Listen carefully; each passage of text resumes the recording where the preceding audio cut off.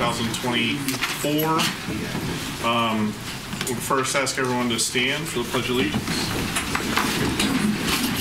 I pledge allegiance to the flag of the United States of America and to the republic for which it stands, one nation, under God, indivisible, with liberty and justice for all. That was a great Pledge of Allegiance with all of you here. It's great. It's normally not that loud. We'll start with roll call. Mr. Lauer. Ms. Shanafeld will not be here tonight. Mr. Kozer? Here. Mr. Proska? Here. Mr. Steigel? Here. Mr. Rouse? Here. Mr. Lewis and Mr. Curry will not be here tonight. We'll start with special reports with recognition of Peters Township High School dance team. If you would like, Mr. Proska, there's a copy of a proclamation that's prepared that would perhaps be appropriate to read. I will do that. So just kind of a little in here. This year's team we're going to honor for the 2024 UDA National Dance Team Championship Small Varsity Hip Hop Champions. After I read the proclamation, then I'll go over the names of the dancers here. So Peters Township Proclamation, a proclamation of Peters Township recognizing the 2023 Peters Township High School dance team for their efforts in winning the 2024 UDA National Dance Championship in the category of small varsity hip hop. Whereas it is with immense pride and joy that Peters Township Council recognized the outstanding achievements of the Peters Township High School dance team, and whereas Peters Township High School dance team recently demonstrated unparalleled talent, dedication, and teamwork by clinching victory in the 2024 UDA National Dance Team Championships in the small varsity hip hop category. And whereas amidst fierce competition from 42 formidable teams in the hip hop division, the Peters Township High School dance team exhibited remarkable skill, precision, and creativity, showcasing the pinnacle of excellence in the art of dance. And whereas this remarkable accomplishment marks the third consecutive year in which Peters Township High School dance team has emerged victorious, exemplifying an unwavering commitment to excellence, perseverance, and determination. And whereas the dedication, hard work, and talent demonstrated by each member of the Peters Township High School dance team, as well as the guidance and support provided by their coaches and mentors, have brought great honor and pride not only to Peters Township High School, but also to the entire community of Peters Township. And now, therefore, but it be proclaimed by Peters Township Council that on this day, Monday, April 8, 2024, we extend our heartfelt congratulations and deep admiration to the Peters Township High School dance team for their outstanding achievement in winning the 2024 UDA National Dance Team Championship in the small varsity hip hop category. We commend each member of the team for their exceptional talent, dedication, and sportsmanship, and we express our profound gratitude to their coaches and mentors for their unwavering support and guidance. Approved in testimony whereof, the undersigned representatives of Peters Township hereunto set our hand and cause the seal of Peters Township to be affixed April 8th, 2024. Congratulations, girls.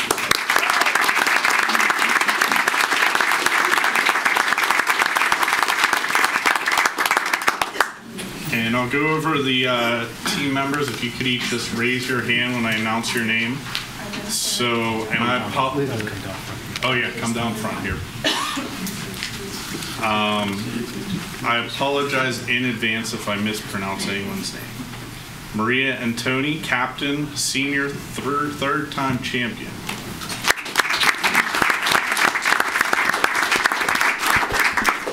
Kaylee Morgan, captain, senior, 3 times champion.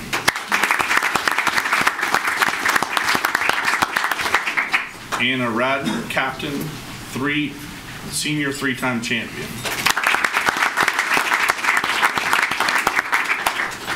Gabby Engelsberg, senior, 3-time champion. Courtney Schilling, senior, 2-time champion. Emma Bell, junior, 3-time champion.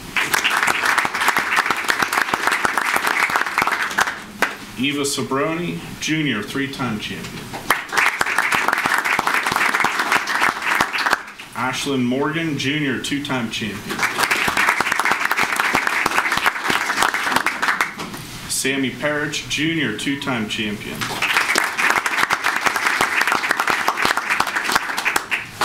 Maddie Zarowski, Jr., 3-time champion.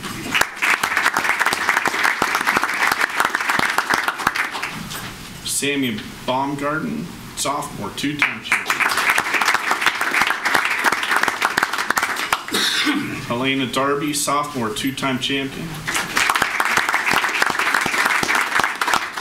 Reagan Joyce, freshman, 1st-time champion. And always appreciate the head coach, Dominique Schuster. Would you like to say anything? We are extremely, extremely proud of these young ladies. They have represented the township very, very well. This is actually our 20th year and our 5th national championship. So thank you so much for recognizing us. We appreciate it. Congrats.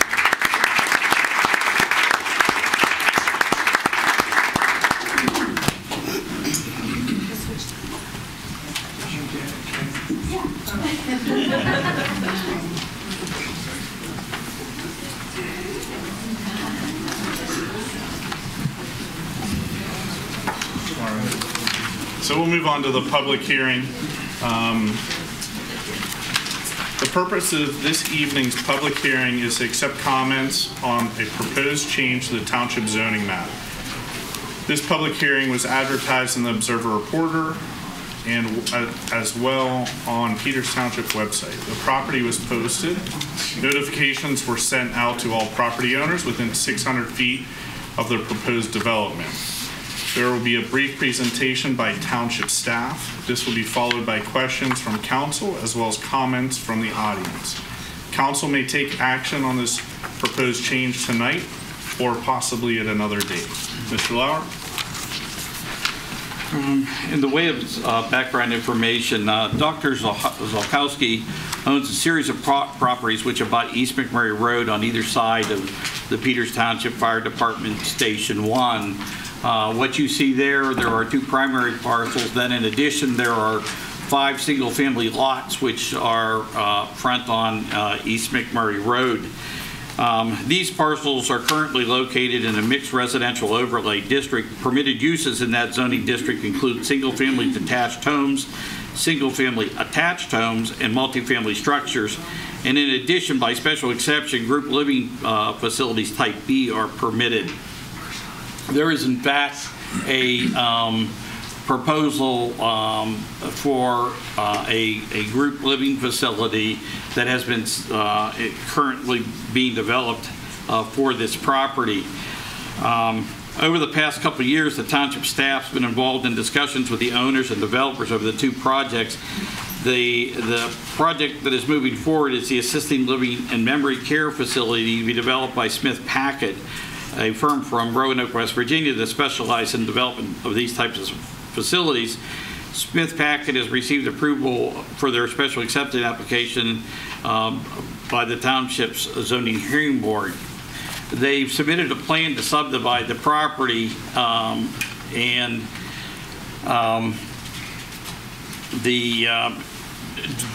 this drawing is a representation of what they intend to do in terms of the assisted living facility. What's been proposed for the adjacent properties is a series of townhouses. This is the latest rendering that we have received. In our discussion with the developers and the property owners, the township staff has insisted that if the property is to be developed for townhouses, connections must be made to East McMurray Road to accommodate the ingress and egress from the plan. Under the recent plan, the traffic from approximately 90 homes will enter either from or exit onto Marion Drive and Pleasant Avenue. In planning for the subdivision of the property, the township has been informed that the 5 residential lots located on East McMurray Road will not be consolidated into the two primary parcels. Given that these lots can be sold off individually and thereby block access to East McMurray Road, developing this portion of the property with townhouses no longer makes sense, and therefore a portion of the parcel should be removed from the mixed residential overlay district and be developed as low-density residential. It's consistent with the surrounding neighborhoods, including the 5 lots owned by Mr. Zolkowski. So what is proposed is that on the existing parcels, that this area, which is now mixed residential, that the overlay be removed and it be returned to simply low-density zoning. At the regular meeting on March 14th, the Planning Commission unanimously recommended that this parcel be rezoned by removing it from the mixed overlay district. I don't know if the council has any questions of Mr. Holdren or myself. I don't. I don't have any questions at this time. Audience comments? Yeah, I have a question too. Excuse me. We're gonna go ahead. I think you're telling them to come in, but if the court reporter wants to swear in anyone who wants to give testimony for this public hearing. I can't see signs now that all these people are sitting here, so I don't know who you are designated. Sorry. Okay. It's okay, solicitor. If you, as court reporter, if you would swear anybody in that wants to provide testimony, we can do it collectively. And if someone changes their mind and wants to add testimony after you hear something, just remind the court reporter to swear you in. So then we'll let this gentleman start, excuse me, and then we'll start from council's left side of the room, work our way over to the right, try and be a little bit organized with how we do. Okay, and before you speak, sir, we have the court reporter swear everybody in that wants to testify. One at a time? No, collectively. Anybody who would like to give testimony should raise their hand. Mr. Levine, you don't have to swear in as counsel. It's up to you. Okay. I am sworn you. Please raise your right hand and agree with me. You solemnly swear that the testimony which you're about to give in the matter now pending is the truth, the whole truth, and nothing but the truth. Yes. Thank you. My name's Thomas Murphy. I live at 111 Fieldbrook Drive. Could you sign in and put your address? Okay, I'm sorry. Fieldbrook. Low density, single family residential only, half acre, period. Correct. Is that what that means? Correct. Because in there it talks about semi-private, institutionalized in the wording on the letter that we got. So it's strictly homes, correct? Correct. Okay. Next is ingress egress. On this it only shows one ingress egress on Marion. You have to open up the other one. Okay, I know you're not in a planning where you don't have a site development yet showing the houses, but as of right now, this looks like this is the only access to this point. This has to be opened up. And the reason I say that is when you come off Fieldbrook Drive and you make a left on McMurray down by the high school and you try and make a left-hand turn, from 4 o'clock to 7 o'clock, you take your life in your own hands trying to make a left-hand turn. And if you put more cars going that way only instead of going up 19, it's going to be more accidents. I've seen quite a few. I've been here about 40 years. I've seen a lot of accidents. People come around and turn by the middle school pretty quick, and you don't have a good line sight, and when you make a left, you're going to get hit. And the other issue is stormwater management, like everybody knew last week. You know, everybody got flooded. That whoever does the stormwater management, make sure it goes down toward McMurray Road and not toward Marion Drive. So those are my comments for council. Thank you. Any questions? No? Okay, thank you. Thank you.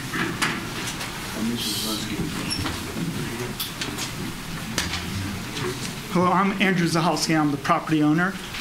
It's Zahalsky. So I'd like to point out there's a couple of inaccuracies in Mr. Lauer's presentation. The most notable one being that the diagram that he showed is not the most recent proposal that was presented for the township. In fact, a plan representing this diagram was submitted this morning. Are you able to put it up on that? That's not fair.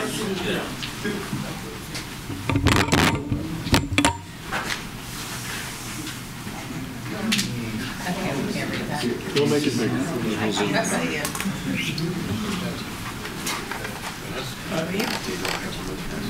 This plan was submitted this morning. And again, Where was that submitted? it was submitted to Paul Holdren, the Township Planning Office. That's me, Mark Holdren. I'm sorry, Mark Holdren. Sorry, you're Holland. It was submitted at the planning office this morning by my engineer, J.R. Gale's associate, Kim Gale. Dropped it off. My wife came by and paid the application fee. There's chattering and you can talk in the mic. That's all. I'm sorry. It was submitted this morning. Kim Gales from J.R. Gale's Associates, the engineer, came and dropped the plans off this morning, and my wife came subsequently and paid both the application fee and the escrow fee. The point I'm trying to make is that the plan which triggered this desire to do the rezoning was one potential concept shown by one developer I was working with, and at the point where the township made it clear that they were unhappy with the lack of the connection to East McMurray Road, we have always emphasized that we were willing to work with the township. There has been some issue regarding, once we make that connection, who would pay for the traffic light, because the price of the traffic light exceeds the value of the traffic impact fees. So there's been some discussion regarding the payment for the traffic light that would need to go at that intersection with East McMurray Road. But we have always desired to work with the township. And instead, when one concept plan was presented, this zoning was done very hastily and done specifically to target my property. Because it was done hastily, it also encroaches on the dimensions of the nursing home plan, which the township has actually gotten behind. And my recommendation is that you allow me to continue to work with the township to come up with a plan with multiple routes of ingress and egress that will achieve the traffic improvements that the township wants, and to not hastily pass a rezoning that basically takes all discussion off the table, when I have been trying to work with the township since 2019 to come up with plans for both sides of the property that would be for the benefit of the township. I think this was hastily done to target me and is interfering with both the nursing home and not achieving the goals, which was to have better connectivity, which I'm perfectly willing to work with the township if you just give me time to work with them instead of passing an ordinance that's going to basically take all discussion off the table. So I do think that it's unfortunate that you feel that you were targeted, because I can assure you have not been. So what I would like you to point out, and if we can make that picture any larger, if possible, Paul, and then can I finish?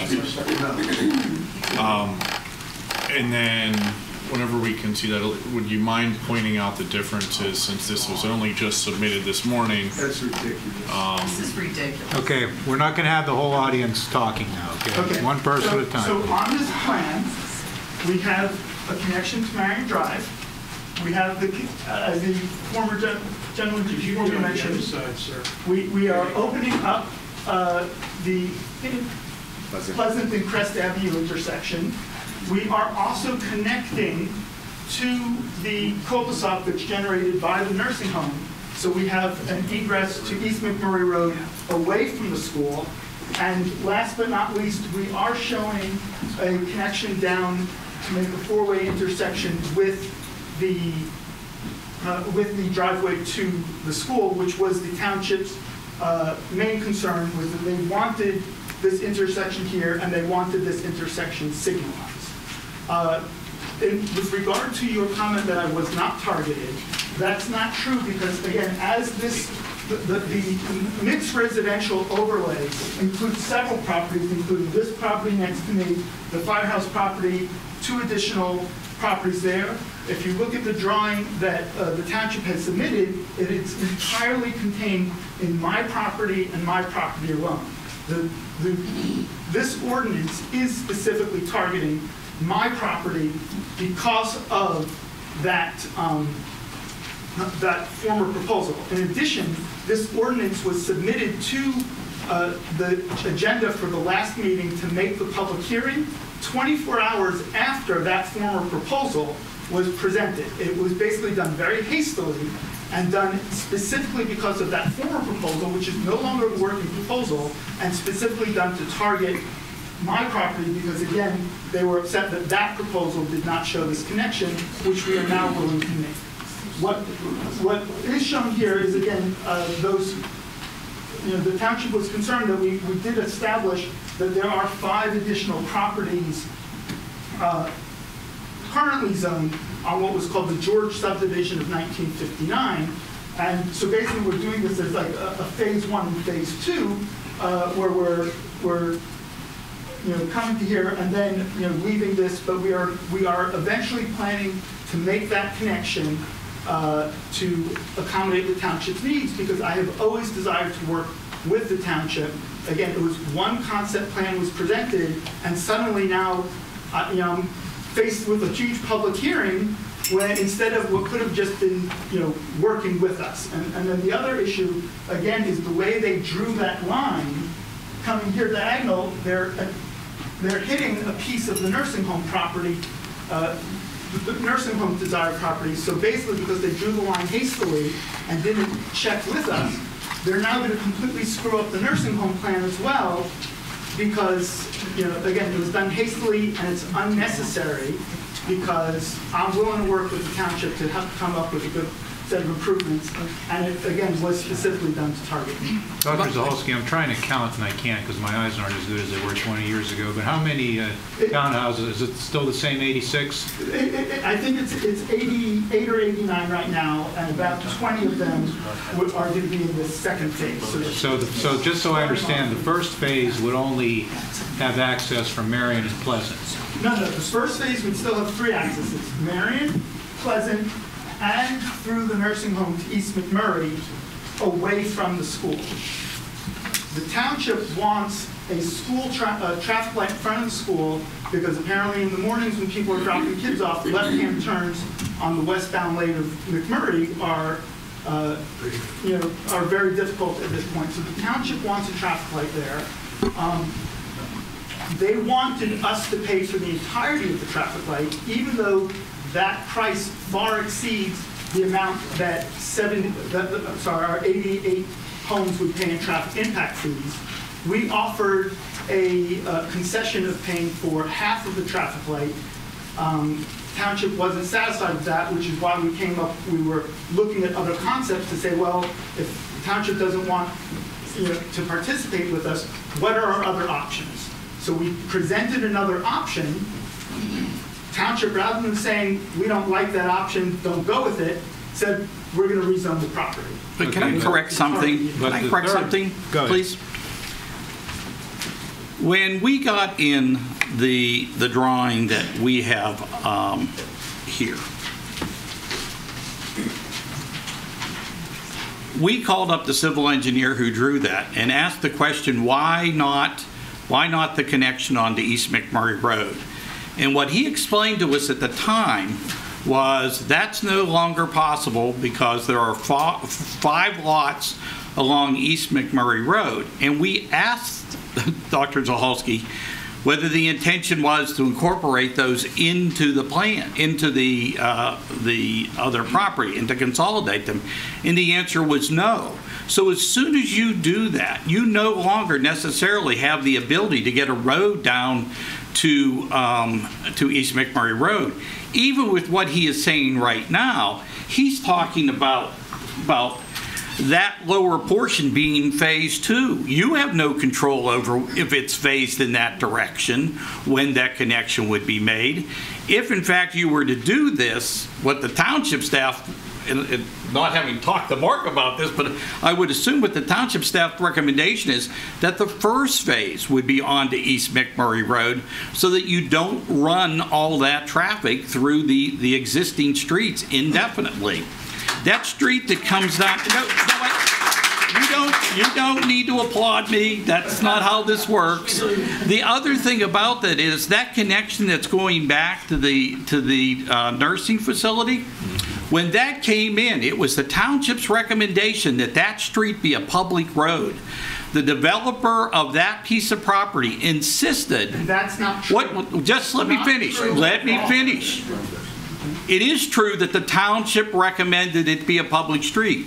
And when a special exception was granted, the developer asked that it be developed the township specifications, but it be retained as a private driveway or private road. And the reason being is they didn't want to have to go back to PennDOT and look at what improvements would be required along East McMurray Road if in fact you were connecting all of these lots in. Just as there are improvements required at that intersection, there would have been improvements required at the other intersection. It isn't clear to me whether or not, and it's really a question somebody would have to research, is whether you could connect that street onto that private drive. I don't even know what the status of that is, because that plan hasn't been submitted to us yet. So we don't know whether we're looking at a private driveway, a private street. I just know it isn't a public road. Okay. I do have a question. If you read the minutes of the zoning hearing board, it was not the developer of the nursing home that requested that road to be private. They went in requesting it to be public. It was the zoning hearing board that turned it private because they didn't want to have to pay for maintenance of the road until the road was fully connected. But the minutes state in at least 3 locations that the ultimate plan is to have a connection. Furthermore, on the most recent copy of the nursing home plan that you have received, the subdivision plan, an easement is clearly shown to make that connection. So Mr. Lauer's contention that that road is not going to be built to public standards, which it will be, and that the ultimate connection to my property is not planned, is inaccurate. No, that'd be incorrect. I never said that it wasn't going to be built to public standards. It's required to be in a 40-foot right-of-way, and it's the cartway is required to be to township standards. There's nothing in there that requires the township to take that over. It exists as a private drive to start with. So I have a question for Mr. Holdren. Referencing Exhibit A, the new depiction that we're all viewing now, have you ever seen this submitted to? I have not. We received a box of plans that no one opened today because we just don't, with the planning commission coming up, it's not going to go to this particular planning commission meeting. It's going to go to the one in May. So we typically don't open them up until a month prior.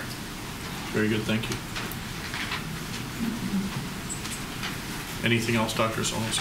No, I said my piece. Thank you.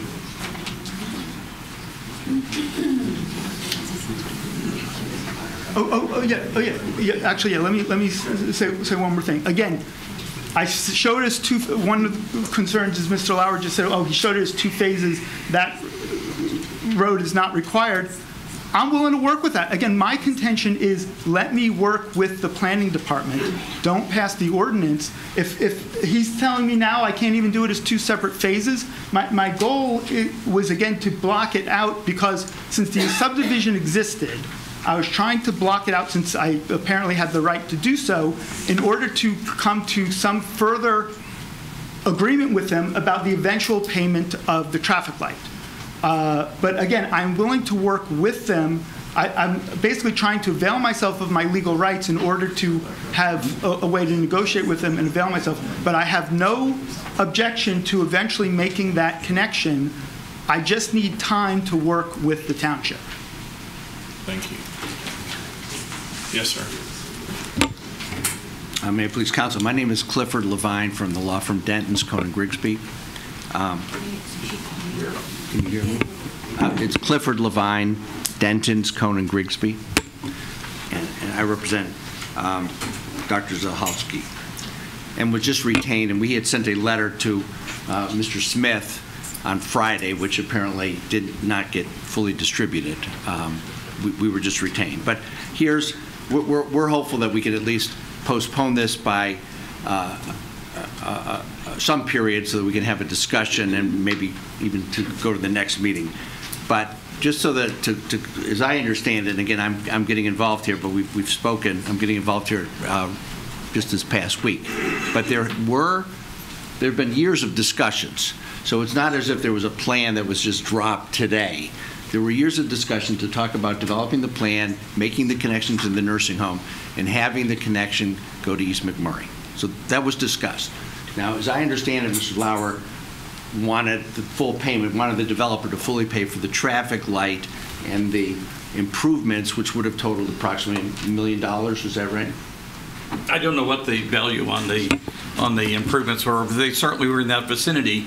And what's required at that location, according to PennDOT, is a traffic signal with turning lights. Right. So we have this. But the township was prepared to apply its traffic impact fees that it would receive from this development to that improvement. And what were those traffic impact fees? They are a couple $100,000. $1,700 times the number of So units. less than $200,000. So as I understand what is an interesting issue, frankly,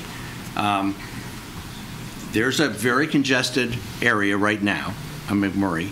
There's a concern about having a traffic light. We've heard residents talk about the concern about the existing condition. The developer comes in and proposes a new development, and that translates to 100-some trips. You measure this, it's quantified, and under ordinance, there's a price, I think $1,700 or so per trip, and that is what a developer under law is required to pay. So that in this case, that came out to under $200,000. Now, if the improvements are $1 million, then there's an interesting question. Can you compel the developer to pay for the $1 million when your own law and state law says that there's an impact fee that has to be set, quantified, and very clearly set out in writing?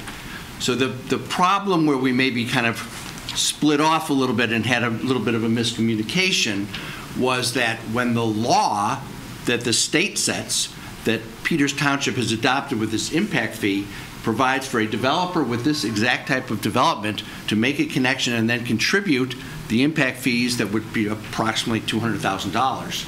When the developer's told, no, you've got to pay the $1 million, but we'll forgive you the $200,000. So in other words, we'll make you pay the $800,000. Then that then led to other, well, maybe we can do this in 2 phases. Maybe we can do this. And the developer here was willing to split and pay way more than even what is mandated under the law. And so that's why we ended up with maybe because of the five existing subdivisions, maybe we don't necessarily have to go to McMurray, maybe there's another option. But the primary goal here, I think, of everybody would be to have the light, to have the connection to McMurray, and to do that, but do it in a way that's consistent with the law. And so the question is, if the council ends up voting to change these 2 properties, there's been an identification of these 2 properties in the context of the township also suggesting that you have to pay for the full cost of the light. And in our view, and this is what our letter said, there is a lot of case law that it suggests that that's spot zoning. That's property that is not taken because there's been a change in any type of planning or comprehensive analysis, or planners that were hired in the last 2 weeks that said, hey, we have a different way of thinking. This is really relating to the cost of this traffic light. And so those properties are being singled out. The procedure then, were this council to vote for the rezoning, would be that we would have to take an appeal to the zoning hearing board. We'd have to allege the spot zoning, which is predicated on a substantive due process violation. There's a whole bunch of case law on that. We're not really interested in doing that. That doesn't help you, doesn't help the developer, and it just prolongs this. We would like to have really serious discussions with your solicitor, with council, and try to work out a plan that serves the public by connecting to McMurray, having a traffic light, but doing it in a way that's consistent with state law and Peters' own law in terms of its quantification of the impact fee. So we would just ask that you defer. I've introduced myself to Mr. Smith. Happy to work with him. We want to do it constructively. Engaging in 3 years of litigation serves no purpose, doesn't help anybody, and so we're hoping that for a little short time we can perhaps have some discussions and reach a resolution. Thank you. Thank you, sir. Yes, sir.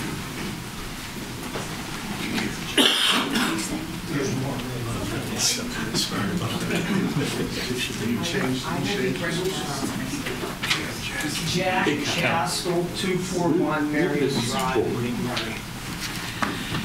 Gentlemen, I'm here as an almost 40-year resident of this township, hoping that you will see fit to change the zoning in that area. I come to you with 3 areas that I'd like to speak on. Number 1 is continuity, 2 is safety, and 3 is common sense. When I think about continuity, maybe I'm using the wrong word, but if you think from Route 19 to East McMurray Road, whether you go up McNary or Pleasant, and if you think of that corridor clear to Center Church Road, what do you have? Traffic. Single family half-acre lots.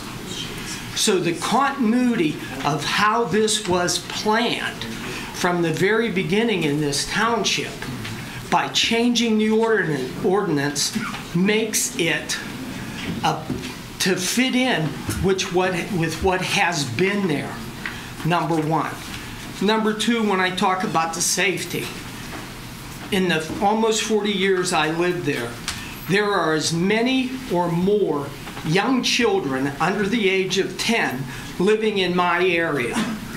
So if we let 80-some townhouses come in, we are going to be adding at least 180 to 200 cars in those little roads with only those 2 accesses. All the traffic going through there, and what people don't understand that don't live there, we have more through traffic missing the crossroads coming up Fieldbrook to Marion to Crest and down Pleasant than you would believe. So automatically we are creating a safety risk for our residents and our children by increasing the traffic flow. Because he can have as many openings as he wants, they're still coming through there.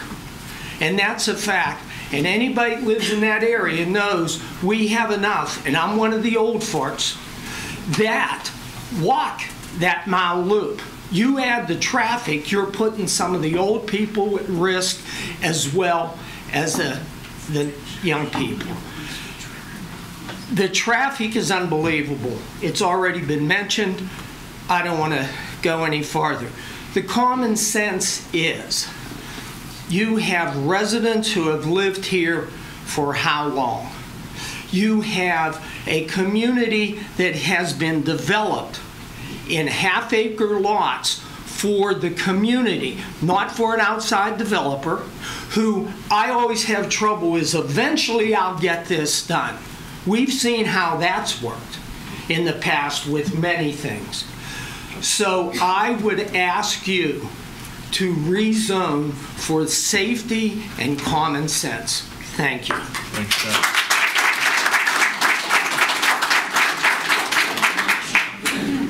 Randy?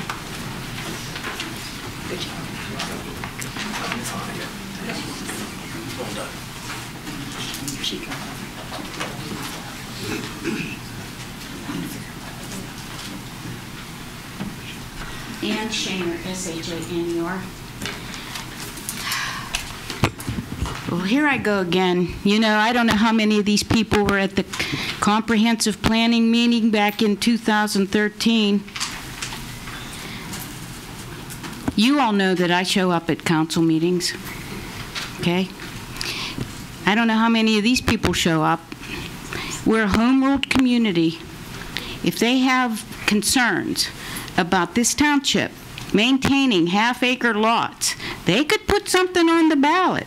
Okay, instead of us each time coming in here and talking about maintaining this country look and this half-acre lot situation. You know, why do we pay people to come in here and consult us on a comprehensive plan? Why do we do that? We pay these people to come in here. They tell us we have to start putting in multifamily dwellings and we have to quit this. We have certain, they tell us the donkey farm, you know, off of Waterdam. They told us we better develop that. That'd be a nice place to put something, okay? But no, everybody, when it's in their backyard, then they come into this room, okay? They come into this room and then they want to say, keep the half-acre lots, keep the pretty country look. Well, this is called development because those consultants back in 2013 told us that if we did not start bringing in multifamily dwellings, and I don't know if you were on council then, you might not have been. No. But, you know, were you? Okay. I think Gary would have been the only one who was. Yeah, and I don't know where the rest of them are here, if they're on vacation or what.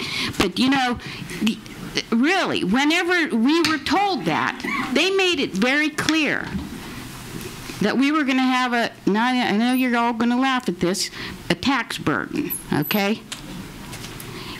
I go up to school board people about 4 or 5 years ago. I said, how many new kids did we get in our school? One year they told me 3. The next year they told me 12. Okay?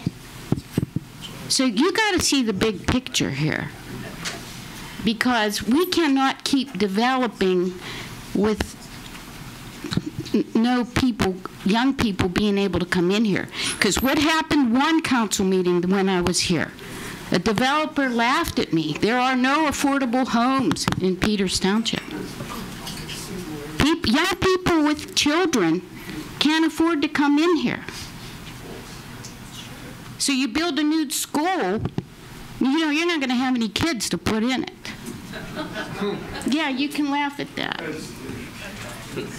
Can we please keep the background noise a minimum so the reporter can... So, what does Zaholski do? He buys the land. And this is what cracks me up about this township. This really cracks me up. Because people buy... People like people to invest in things, right? Because just like I said about the farmers, their land is their 401k. So, you know, and that Dr., what was his name from Monongahela? I can't remember his name right now. Repepi. Yeah, comes in and says that we should pay the farmers not to develop their land. Well, they had that land all their life, and to sell it is their right, okay? So Zaholski invested his money in buying some land in Peters Township with the hope to develop it someday. And that was zoned as it was back in 2014? And now you all just want to change it because you start getting some pressure put on you. I mean, why? I just want to know, have we had our comprehensive plan yet for this year? We have not started. All right, yeah. So you're supposed to let me know because I'm going to be. Let you know about because yeah, because I'm going to be there because you know this is ridiculous. We have these planning meetings and then everything gets changed. I'm a little sick of it, and and I don't have the powerful voice here, okay? Because I don't have any money, I don't have any kids in school, nothing like that. But I come to these meetings. I do get stop signs put up where a kid might get hit, okay? So just give me a break with this. I'm sick of this half-acre lot stuff. We need some townhouses in this township. Yes, we do. Yes, we do. Excuse me. Everyone needs to be quiet. There's a court reporter trying to record the meeting. Thank you, Ms. Shane. Yes, sir. Thank you. My name's Don Hutchins. I live on Pleasant Avenue. Hutchins? Yes, ma'am. And I have to really agree in the previous gentleman that spoke. I think it was understated the congestion and the safety issues that this may present. I think he said 180 to 200 additional vehicles on these roads. That would be in the general area. Right now, the traffic is very tough if you go down Philbrook, if you go down at the end of Pleasant, if you go down at the end of McNary, and I don't know if the township's going to be able to handle that. It does potentially bring up a fire life safety issue as well, as far as emergency vehicles. I park up on the top of our driveway. I live on Pleasant Avenue. I almost got hit head on by somebody coming up Pleasant about 2 years ago. Barely missed me. The person must have been going 50 to 60 miles an hour. I don't know how they were going that fast right by the stop sign, but they were. That's just a little bit of it. There are a lot of children at the bus stops. We want to be careful about that. There's also a deaf child on that road. I'm not sure if this is the best move. Now, I'm not saying that the township doesn't need housing of this type, this might not be the best place for it. If the construction moves forward, where would the construction vehicle inlet be to the zoned area? Because if it's on these side streets, they're not built to withstand that type of traffic. So, thank you very much for your consideration. Thank you. Thank you. Anyone else on this side of the room over here?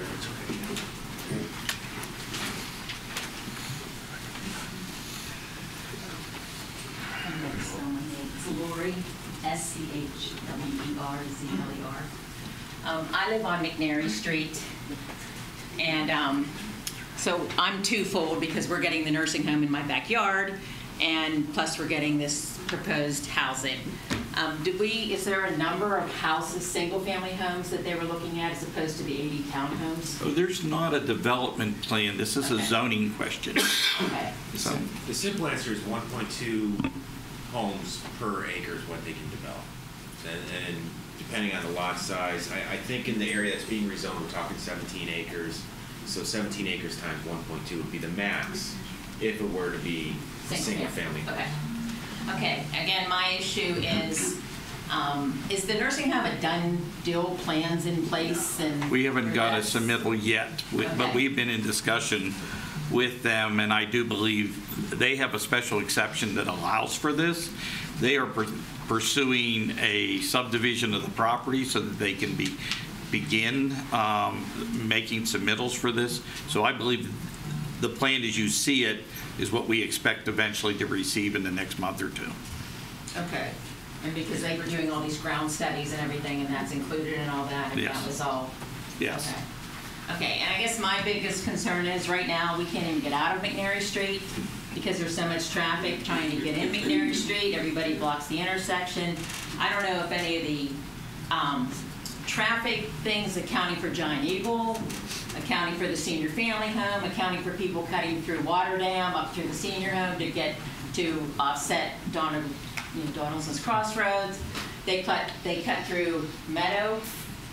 Again, like they go Philbrook, but they also cut through Meadow to get away from. So we've got all traffic trying to get away from Donaldson. So I don't know how this traffic from the nursing home and a housing facility is going to dump onto McMurray.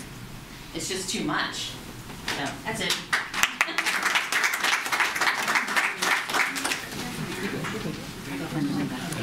Yes, ma'am.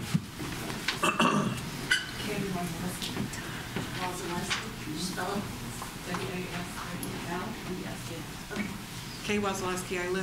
I actually own 2 homes on Marion Drive. One is right at the crux of Fieldbrook where it comes to meet Marion. Very high traffic area. My daughter and my granddaughters live there, and it has become very unsafe for them to be anywhere off the grass. Traffic has increased. Anytime there's a game or anything at the now middle school, nobody wants to sit in that line. So the traffic going, as everyone has said previously, but if anyone's going north on 19, they will cut through to avoid Donaldson's Crossroads, just like everyone said.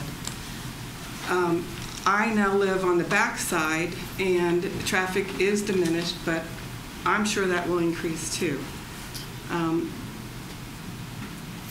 As far as other concerns, I've lived in the township since '68.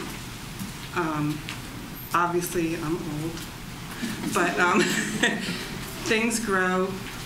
I understand that there's progress, but the half-acre lots I would approve. I think I want to quote from a February 26th PT Council meeting. I believe it was Mr. Kozer. And that says, we have to put our foot down. This is an insult. Right. We're talking about 86 houses going into Pleasant Avenue onto Marion Drive. We have been over too much. I agree with that statement. I agree with the council, the decision to change the zoning back to where it was.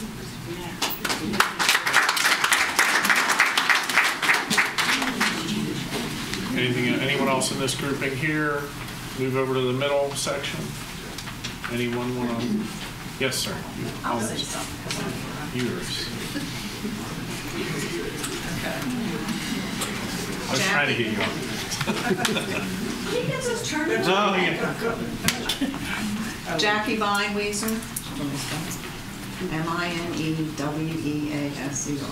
316 Marion Drive. I live in the dead end part of Marion Drive. I'm the last house before the entrance into the lot that is under question here. And the traffic that we've seen has, even just people, because they don't know it's a dead end, it's amazing how many cars come down our street. We're, if you're aware of the street, it's a very steep hill on the one side, we're on the upper side, so everyone's turning around our driveway constantly. We're really concerned about that. We think the area, we've been there, how many years, Jerry? 33 years. The traffic and the congestion in that area is has really increased since we've moved there. And everybody knows, because we have a lot of old neighbors here from the area that are quite aware of what's happening in there.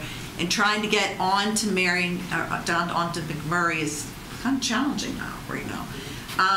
It's not about a traffic light to ease the congestion getting off and on there, because it's still the number of cars that will be there if you put a parcel with 80-some homes. 2 cars a person for those, Amazon, UPS, all those different vehicles that are coming back and forth. It's a big safety concern for us. It's not just the traffic light.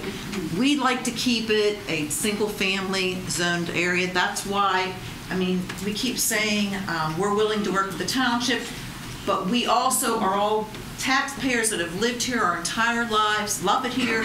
We want to keep that kind of that atmosphere that we want to be around. We're not saying maybe there needs to be townhomes, but I don't think, like a few people have said, this is the place to put it. It's not a good location with the congestion that's in that area right now. So I would just like to commend some of the people that came here. I think it's very misleading to come and see this when that's not what was advertised, to say that this is what we're going to talk about today, and then we come in here and someone's trying to change what the agenda is, I guess, and that's kind of discerning. So, okay, that's all I'd like to say.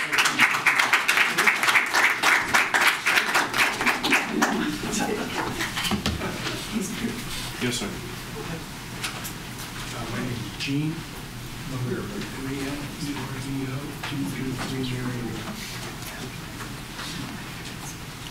Council President and Council, thank you very much for your service to the community. Appreciate it. I came here with a few questions about the zoning thing, but within 2 minutes of hearing Mr. Zahowski, I love that zoning thing. I don't have any questions on it at all.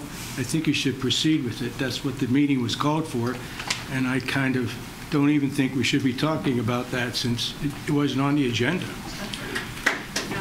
Anyway, getting to the lecture from our council activist, I've been here for 45 years, and I think this community has progressed better than any community south of Pittsburgh, maybe even the north too, because they don't even have the zoning laws that we have.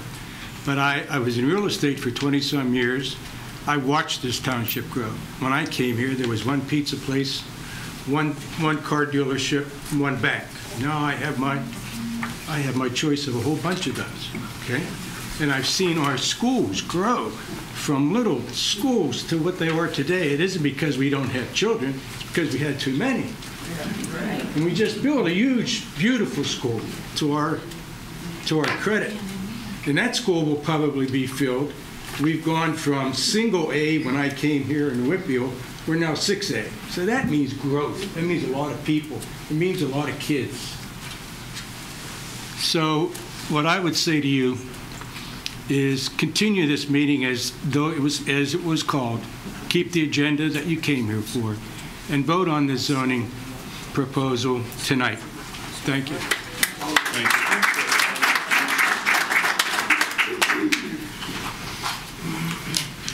Any other comments from the audience over on this? Yes, sir.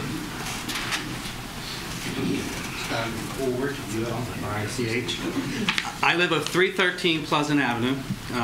I have a brief statement. I'm not an attorney, so I'm not going to talk that long, but just to say that when we purchased our home, we were attracted to the single-family neighborhood with half-acre lots. We are concerned that adding townhouses with no other means of access will fundamentally change the nature of our neighborhood, increasing traffic and noise. In fact, allowing townhouses to be built would easily double the number of homes in our neighborhood. In summary, we respectfully request that the property should be rezoned to single-family half-acre lots, as this would be consistent with the homes in the rest of the neighborhood. And thank you. Thank you, sir.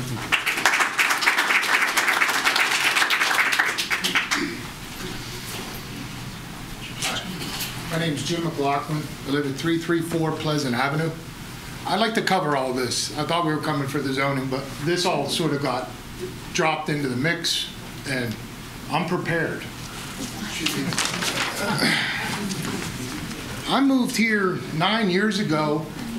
I feel targeted. I've got 7 letters in the mail about the development behind my house. I live here. So I've come here 4 or 5 times to talk about my concerns with any development there. It wasn't developed in 1959 for a reason. One of the reasons is it's a swamp. It has 8 springs running through it. There's a valley right here. There's a hill. There's a cliff. There's a drainage ditch. My yard's flooding because of the work they did to Pleasant Avenue. I had to put a French drain in front of my house. Now you guys want to build down the hill. Water runs downhill. It's going to come down here and flood McMurray Road. This is dense woods. So we want to take trees, dirt, rocks, earth, heavy equipment, diesel, powered equipment, bring it into a neighborhood that's 60 years old. Disturb it. I originally was thinking 18 to 24 months. This is 5 years worth of work. I lived in Moon Township in the 70s. My dad was a developer. We knew what we were getting into. We moved in the first lot. We knew there was going to be building going on. It's a 60-year-old neighborhood. And my concerns were the same from when I was here before. The old folks' home is what I'm going to call it, across the street from the old folks' home, across the bridge from the old folks' home, down the street from the old folks' home. I can't believe that that's back on the table, okay? Because here's why. There's no environmental plan, no stormwater management plan, no sediment plan. Property has multiple springs run into drainage ditches. Floods any time it rains heavily. It was flooded, Pleasant Avenue's flooded. No traffic study for the construction phase. All that heavy equipment, all taking all those trees, all that rock, all that dirt, all out of there. The other big concern is about safety.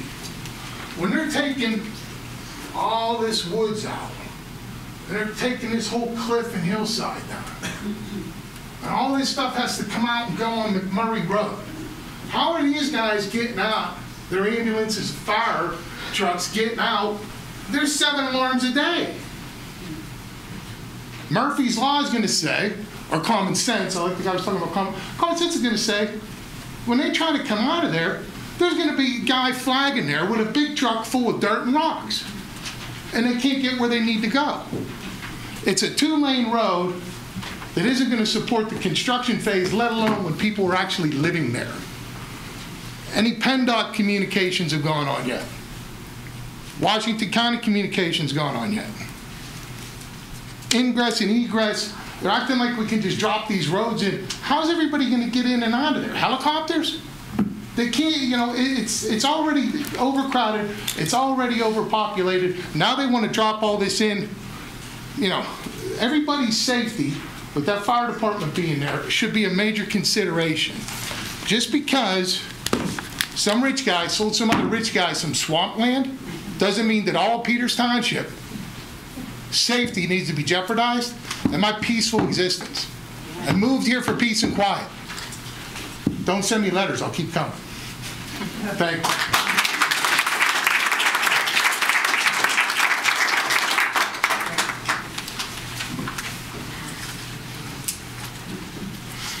I might be the last speaker of all of you.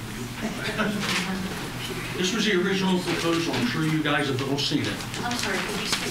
Charles Ripken, G-U-R-C-H. I live on Crest. I'm at the corner of Crest and Pleasant. The people, I don't know if anybody's seen, this was the original layout of the nursing home from what's up there, what this fellow proposed now. And he's going to take a road and put it through, which is designated wetlands. To me, that's against any FDA law, for developments. Can't go. And he wants to put traffic through a nursing home property, which is terrible to begin with. Like I said, everybody here said when they moved into this neighborhood, they moved here because they wanted half-acre lots. They wanted space between them, so they don't have to look in the neighbor's bedroom. Traffic actually has alleviated a little bit since they moved to high school. We used to get high school traffic endlessly at 2 o'clock in the afternoon. As this fellow stated earlier, now we're going to get construction traffic endlessly on roads that weren't developed to take that kind of traffic. Heavy loads, construction equipment. It doesn't work. If you want high density development, go to North Bank. Go down to the meadows and see what's going on. Go by Sheets. Go across Water Dam. Go across the lake now and see what's going on over there. It's crazy.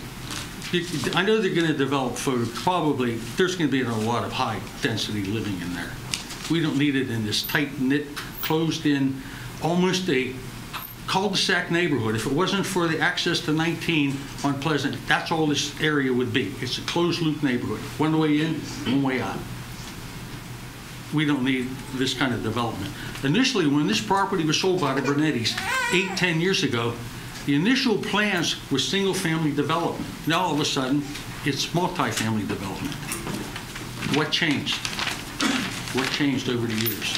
Go back to what it originally was.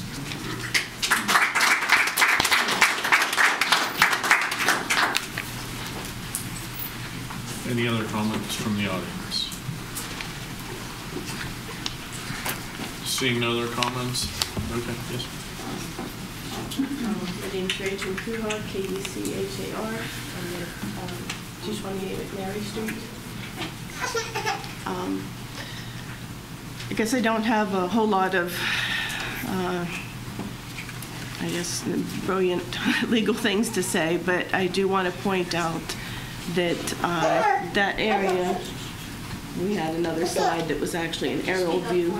Sorry. Could you speak up? This area, we did have a slide up here before that showed the green, the street view. I'm sorry, the aerial view of everything. Yeah, thank you. It is single family homes, and I remember years ago, I originally grew up on East McMurray Road down by the old middle school, and they wanted to develop a house to make it a private school. I believe it was the Goddard School. I could be wrong on that. They wanted to rezone that property, and the council at that time decided that they were very hesitant to change the single-family zoning because the neighborhood was, the houses on either side, everywhere were single-family homes. And I really appreciated that they were looking out for the residents that were living there. And I guess I would just like to ask the council to consider the people that are living in these neighborhoods now, that have purchased these houses, have been here for a long time. And, so that's point number one. So I guess continuity again. But also, another thing that I don't think has been mentioned is children walk up and down East McMurray Road in front of this now middle school that used to be the high school all the time, getting to and from school. Perhaps they're going to after-school activities. That's not going to be fixed by red light if you add extra cars coming through there. it's just an additional safety concern with these kids trying to get to and from where they're going to. I'm not sure what they're doing at that school, but there are children walking up and down those roads a lot, especially when there is a game. You see not only children, but families walking up and down the road. And that is another big safety concern if we bring in additional people. Ideally, obviously, I would love to not have any development, but I also know that legally people are permitted to sell their lands, they are permitted to develop, but I would appreciate if the Planning Commission Council would consider the fact that, can we keep this as low density as possible, try to keep with the what it looks like now in that entire neighborhood, which is single family homes with approximately half-acre lots, and just try to keep in mind the the safety and the sorry, my mind's going blank at this point. I had a blank, but just would really appreciate that you would consider the residents who are living here. Our taxes have already gone up substantially. I also don't feel that the taxpayers should have to pay for a red light, even partially, to support a developer that wants to add, a tremendous amount of houses in that area. I don't think that is exactly fair. And so that's, we'd just really appreciate if we could keep this, as low density as possible because of all the reasons that I have stated. And the fire station being there is definitely a good point. People also go there to have to drop off their recycling at the fire station, so that's additional traffic. And we got, you add these new houses, you have not only the residents living there, you have UPS, you have FedEx, you have food delivery people that are delivering there. And it's just, it's not just the people living there. So, and I guess that's all I can think of for right now, but thank you for your time.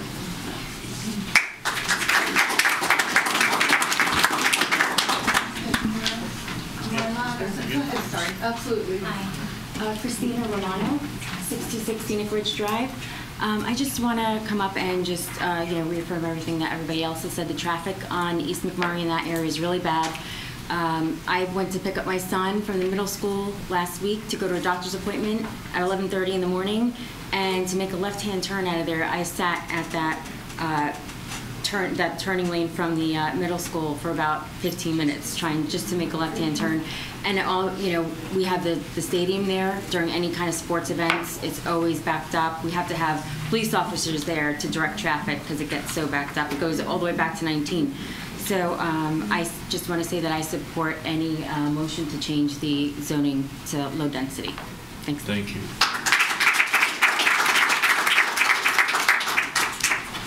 Ma'am? I'm Carol Kuchar, K-U-C-H-A-R. I have two houses, co-owned with my daughter Rachel, on 228 Mary, which on there it was. And I also have a house, an old house that needs everything. But we've been there for almost 30 years. It's 646 East McMurray Road, and it's about 2 acres. The reason I'm here, I'm really concerned because years ago when my husband and I bought the house on 646 East McMurray Road, we came to the closing. We were told that we weren't allowed to put, it had to be half-acre lots. You couldn't add stuff. Well, we have 2 acres. We weren't allowed to have. We were allowed to have a horse. Well, I didn't want a horse. And we're allowed to have chickens, but we weren't allowed to have a rooster. And then when Rachel bought the house on McNary, we were told we couldn't have roosters, chickens. And I said, that's fine. but there was like these rules and everything. Now, all of a sudden, there's this huge change where they're going to planning on putting all these townhouses, and I wouldn't want to stop progress, but surely everyone that lives in this area, couldn't they possibly find another area to build these townhouses? I know there's a lot of money at stake here, but there's also a lot of lives at stake. I have a brain aneurysm that could burst at any time. Rachel's a lot. Fortunately, the fire station's right there, around the corner. I've had to have them come and pick me up and take me to the hospital several times just recently because I've had, I fell and I fractured 5 bones in my pelvic area, just falling. And thank God the ambulance could get to me right away because I was passing out from the pain, and it was just an accident. I fell, just, you know, whatever. It happens. A lot of people fall and get hurt. If they add more traffic to the, you know, this area where they're planning, and I understand. I don't blame you for wanting to do this. I don't blame you at all. However, I just think adding more traffic and more of this is just going to be, someone's going to die, that's all. And of course, you know, people die every day, but if something happens to me, I know she's going to be affected. You know, my family's going to be, I have a lot of extended family, and you know, there's so much traffic now. And we just bought the place, and we love it. She loves it, I love it, and I like, you know, we go back and forth. It's really beautiful street, beautiful. It's, if I had to walk to Giant Eagle, I could do it. But adding all this traffic, many times, I'll be backing down out of her driveway, and I look both ways. There's no cars coming, and all of a sudden there's cars zooming, and I just stop and say, oh, you know, wow, that was close. So, and that's fine because you have to, when you're driving, you have to look both ways. If they add 80-some townhouses, someone's going to get hurt. Something's going to happen. We need to stick with what I was told when we bought our house on East McMurray Road, that they had to be half acre. You know, you couldn't put lots of houses. We were thinking of building another house for Rachel across the creek in our 2 acres. And then I thought, well, it might be a problem. It might, you know, might stop it. They might, I don't know. So she ended up buying the one on McNary. But I'm just really concerned about this, and it's just, I know I really don't have a lot of value as a person. I'm just, you know, an old lady. And, but I just feel like I was told that they had these rules. It had to be half acres. You couldn't put, you know, townhouses in. And now suddenly there's this on the table to change what we trusted wasn't going to change. That's all. I just, you know, just from my heart, I'm just worried about the safety of the children. There's a lot of kids, and we shouldn't have to worry about that. We're in Peters. This is like the best township, and I think in the whole of Pennsylvania, and now it's going to change because somebody wants to do that. So that's all. That's just my opinion. Thank you. Any other audience comments? Am I allowed to comment again, or? I think that's against the rules. Yes. You can. Yes, you can comment again. You're allowed. There's not a rule. Yes, come on. Well, I just want to say, you know, what about that Maid Marian development? They're not on half-acre lots up there. You know, I don't get this half-acre lot rule. I really don't. Because how did Maid Marian get in there, Mr. Lauer? How did it? It's a different zoning district. It's a different zoning district, yes. There was not this standard rule that it should have to be half-acre lots, you know? Thank you. Any questions from council? Comments? Mr. Lauer, do we know when this property was put into the current zoning, what was the rationale behind it, given the fact that it's all surrounded by half-acre lots? I'll be honest with you, I'd have to go back and research that. I can't tell you that off the top of my head. Yeah, because none of us, I don't know, Gary may have been on council at the time that happened. None of us were here. And I guess my question is, if council knew at the time when that land was rezoned that those 5 half-acre lots existed along East McMurray Road, would that have affected council's decision to put it in a different district? Because when you look at those 5 lots being there, I mean, the land is surrounded on 3 sides by half-acre lots. Yeah. You know, I mean, so I don't know whether that had, you know, if had council known that those 5 lots were there in 2014 when this land was put in the current zoning district, would council have taken a different action at that time? I don't know, because none of us were on it. And quite frankly, we didn't know those 5 lots existed. They do not show on our GIS system, and they do not show on the county tax map. Dr. Zakowski has provided us with the recording of those plans that go back into the 1950s? Is that 1959. Yeah. Okay. Any other comments before we close the public hearing? Well, I was going to suggest that rather than close the hearing, that we continue the hearing. You have a number of councilmen who could not be here tonight because they're out of town. For them to be able to participate in voting on this, I think they would have to have an opportunity to participate in the public hearing. It's going to be my recommendation, although you can take action on it if you choose tonight, it's going to be my recommendation that council will postpone taking action on the rezoning until a future council meeting where we have additional members of council present. Given the importance of this decision, the fact that there's only 4 of us here, I don't think 4 of us should be deciding for the residents of this township elect 7 people. 7 people should be making the decision on this. So I'll make a motion that we continue the public hearing to the next council meeting, which would be what, April 22nd, right? Yes. Okay. I'll second. All in favor? Aye. Opposed? Is there a second? Yeah. Carried. None opposed, 4-0, Mr. Lauer. So the public hearing will continue at the next meeting. At that time, we'll have a closing and a vote. So I appreciate everyone's attendance tonight. I know people wanted a definitive answer. There will be one at the next meeting. Thank you for your time. Comments? I feel like we already had this, but I guess we didn't. Less than 5 minutes for any non-agenda item. None? Nothing to say right now. Okay. Maureen Jones from East McMurray Road. I was just wondering, could you provide either an update or a status on the intersection of East McMurray, Thompsonville, and Beebot, the work of, I guess, expanding the intersection up there?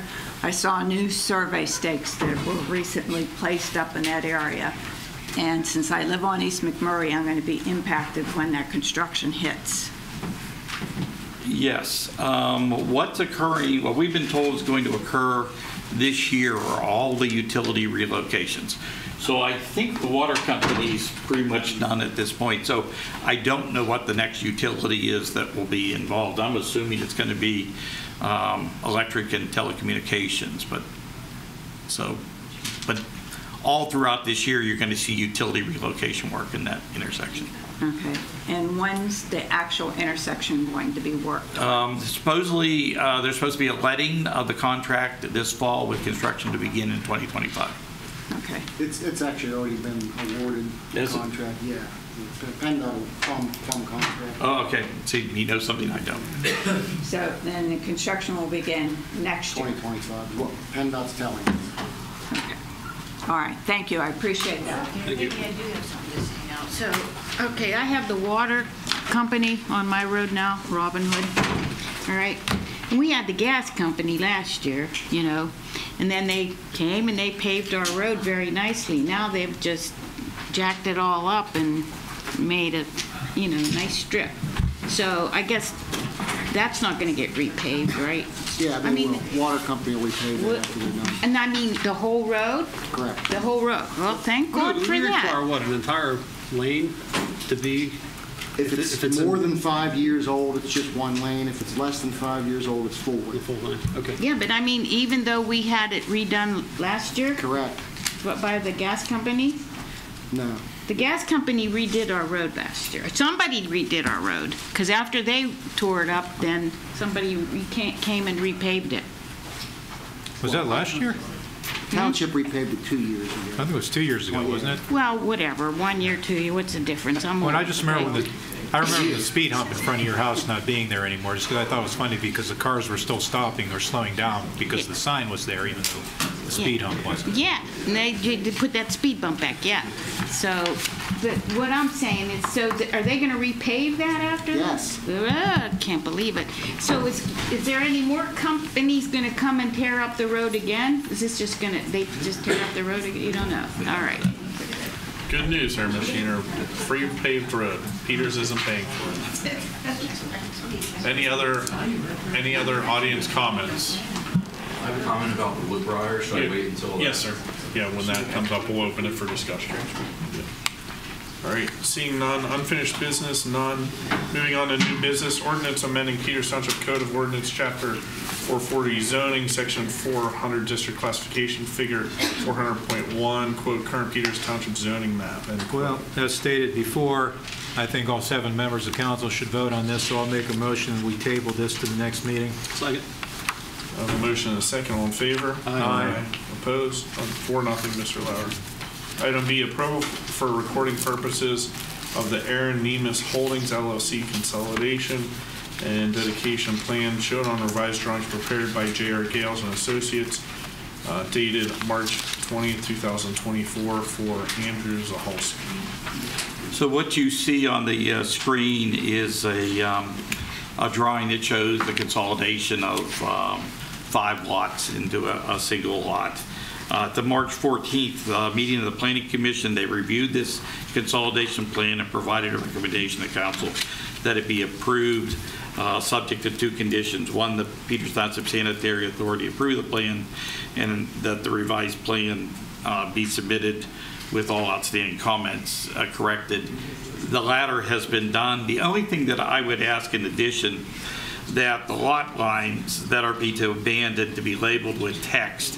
One of them is, but the remainder are not, and that land hook Z symbols be placed on those so that it's clear at some time in the future that in fact this is a consolidation. It's my recommendation that Peters Township Council approve for recording purposes the Aaron Neemus Holdings Consolidation and Dedication Plan is shown on drawings prepared by J.R. Gales. So moved, subject to the conditions stated by Mr. Lauer. Second. Well, motion and a second. Real quickly, what is this area zoned? It is zoned mixed use activity center. Mixed use activity. Yeah. Have a motion and a second. All in favor? Aye. Opposed? 4-0, Mr. Lauer. Item C, approval for recording purposes, Trax Farms Subdivision Plan Number 4 is shown on drawings prepared by Keystone Surveying and Mapping, Inc., dated February 9th, 2024. Didn't we just see this a couple weeks ago? You saw this in January and you approved it. At that point in time, there was a small portion in Union Township, which is, if you're actually familiar with the Trax Farm market, there's a pond down there. Half of that pond sits in Union Township. Union Township had to approve the subdivision and only did so with conditions that were unacceptable to the applicant, and so they came back, and this subdivision only handles properties in Peters Township, and it's essentially in Peters Township the same as what you looked at before, and it's my recommendation that council approve the Trax Farms Subdivision. So moved. Second. A motion and a second. All in favor? Aye. Opposed? 4-0, Mr. Lauer. Item D, approval of Woodbriar Estates preliminary land development plan is prepared by JMS Engineering, revised on March 20, 2024 for Venetia Road LLC. Mr. Lauer. So this is a plan that preliminary plan submission for a piece of property that's located at 387 Benicia Road. The original submittal was made at a time when this parcel was included in the Conservation Residential Overlay District, and as such, the developer has a right to utilize those regulations that are contained in the overlay district. Before council tonight is the latest revision of the plan dated March 20th, 2024. This plan was submitted at a special meeting on February 22nd to the Planning Commission, and at such time there were numerous issues highlighted by the township staff and its consultants, and the Planning Commission felt that they should be reconciled before offering a recommendation. Residents in attendance offered additional comments that needed to be addressed as well. The Planning Commission noted concern with its ability to work through the comments in a timely manner and suggested the applicant offer a time extension. The attorney representing the developer refused to provide such an extension, and therefore the Planning Commission voted unanimously to recommend to council that the plan be denied. That being said, since that time, what we would have hoped to have been the normal course, we have been working with the developer as well as the developer's engineer to address all of the concerns that the township staff had, as well as a number of the issues that were raised by residents at that time. And the plan you see before you tonight, we believe addresses the vast majority of those concerns. And the planning department is recommending, as well as myself, that the plan be approved subject to 6 conditions. The developer's here tonight, and he can go through the plan and explain exactly what you see in front of you, and if you want, we can go through and attempt to go through all the issues that were addressed if that's important to council. Thank you. Would the developer like to come up with comments, please?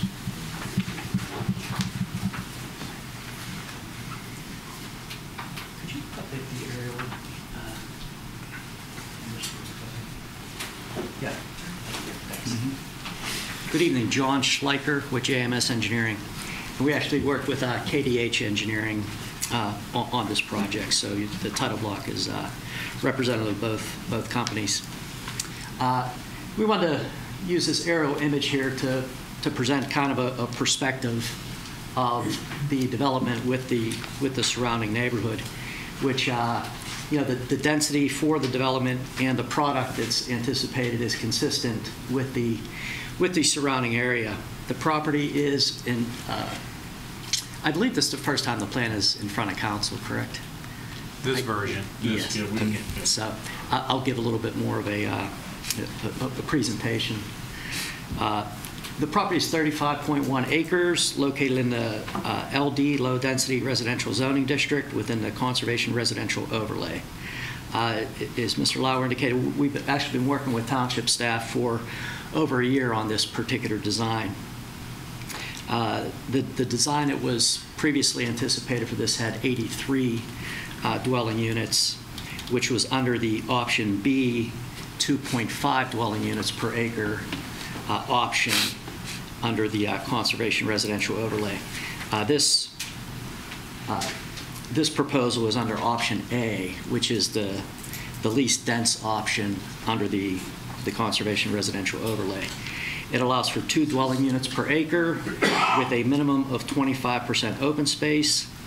And with the 52 lots proposed on 35.1 acres, that is a density of 1.5 dwelling units per acre.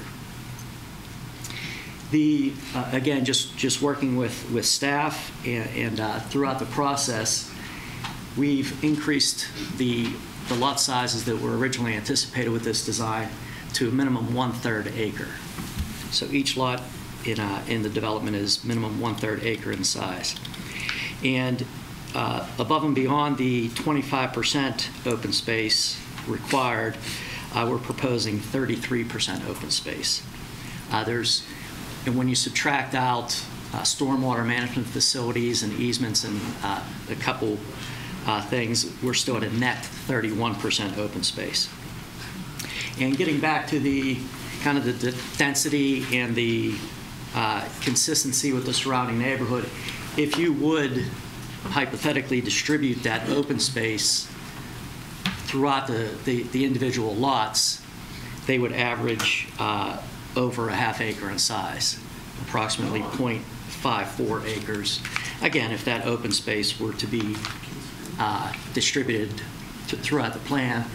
To compare it to Sienna Woods to the north, and north is to the left of the page for orientation. Venetia Road runs east to west in the southern portion of the site.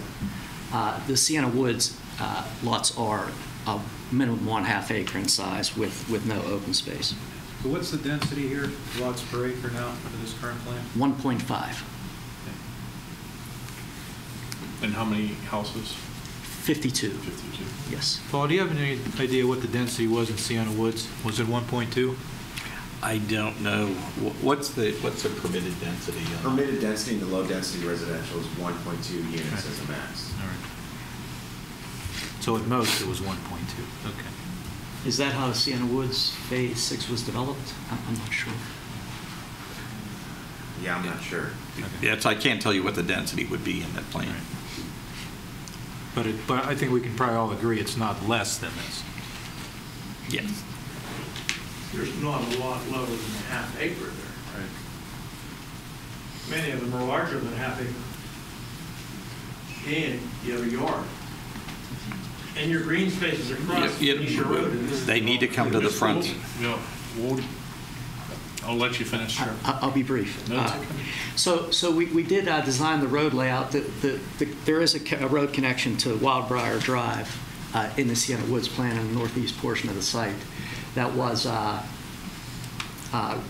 required just by township policy. But we did the road layout in order to discourage through traffic. Instead of having the connection to Venetia Road in the eastern portion of the site, we kept it to the western portion to, cause several movements to, again, discourage through traffic. Have a straight shot of what you're saying. Exactly. As Mr. Lauer indicated, we do have a code compliant plan. We're in receipt of the planning director review, the township engineer review, Gateway, and the township traffic engineer review, all of which I would call clean review with some minor housekeeping type items to be that are recommended to be in those particular review letters to be addressed with final design. We did get there was a lot of discussion at the planning commission meeting, both with the commission themselves and with the residents. One of the issues was traffic, which, I understand that's going to be an issue. We are, proposing the traffic impact fees with the development as a requirement. There's a particular lot in the northeast corner. If Paul, you could switch to one of the plans that show the parcels. That's great.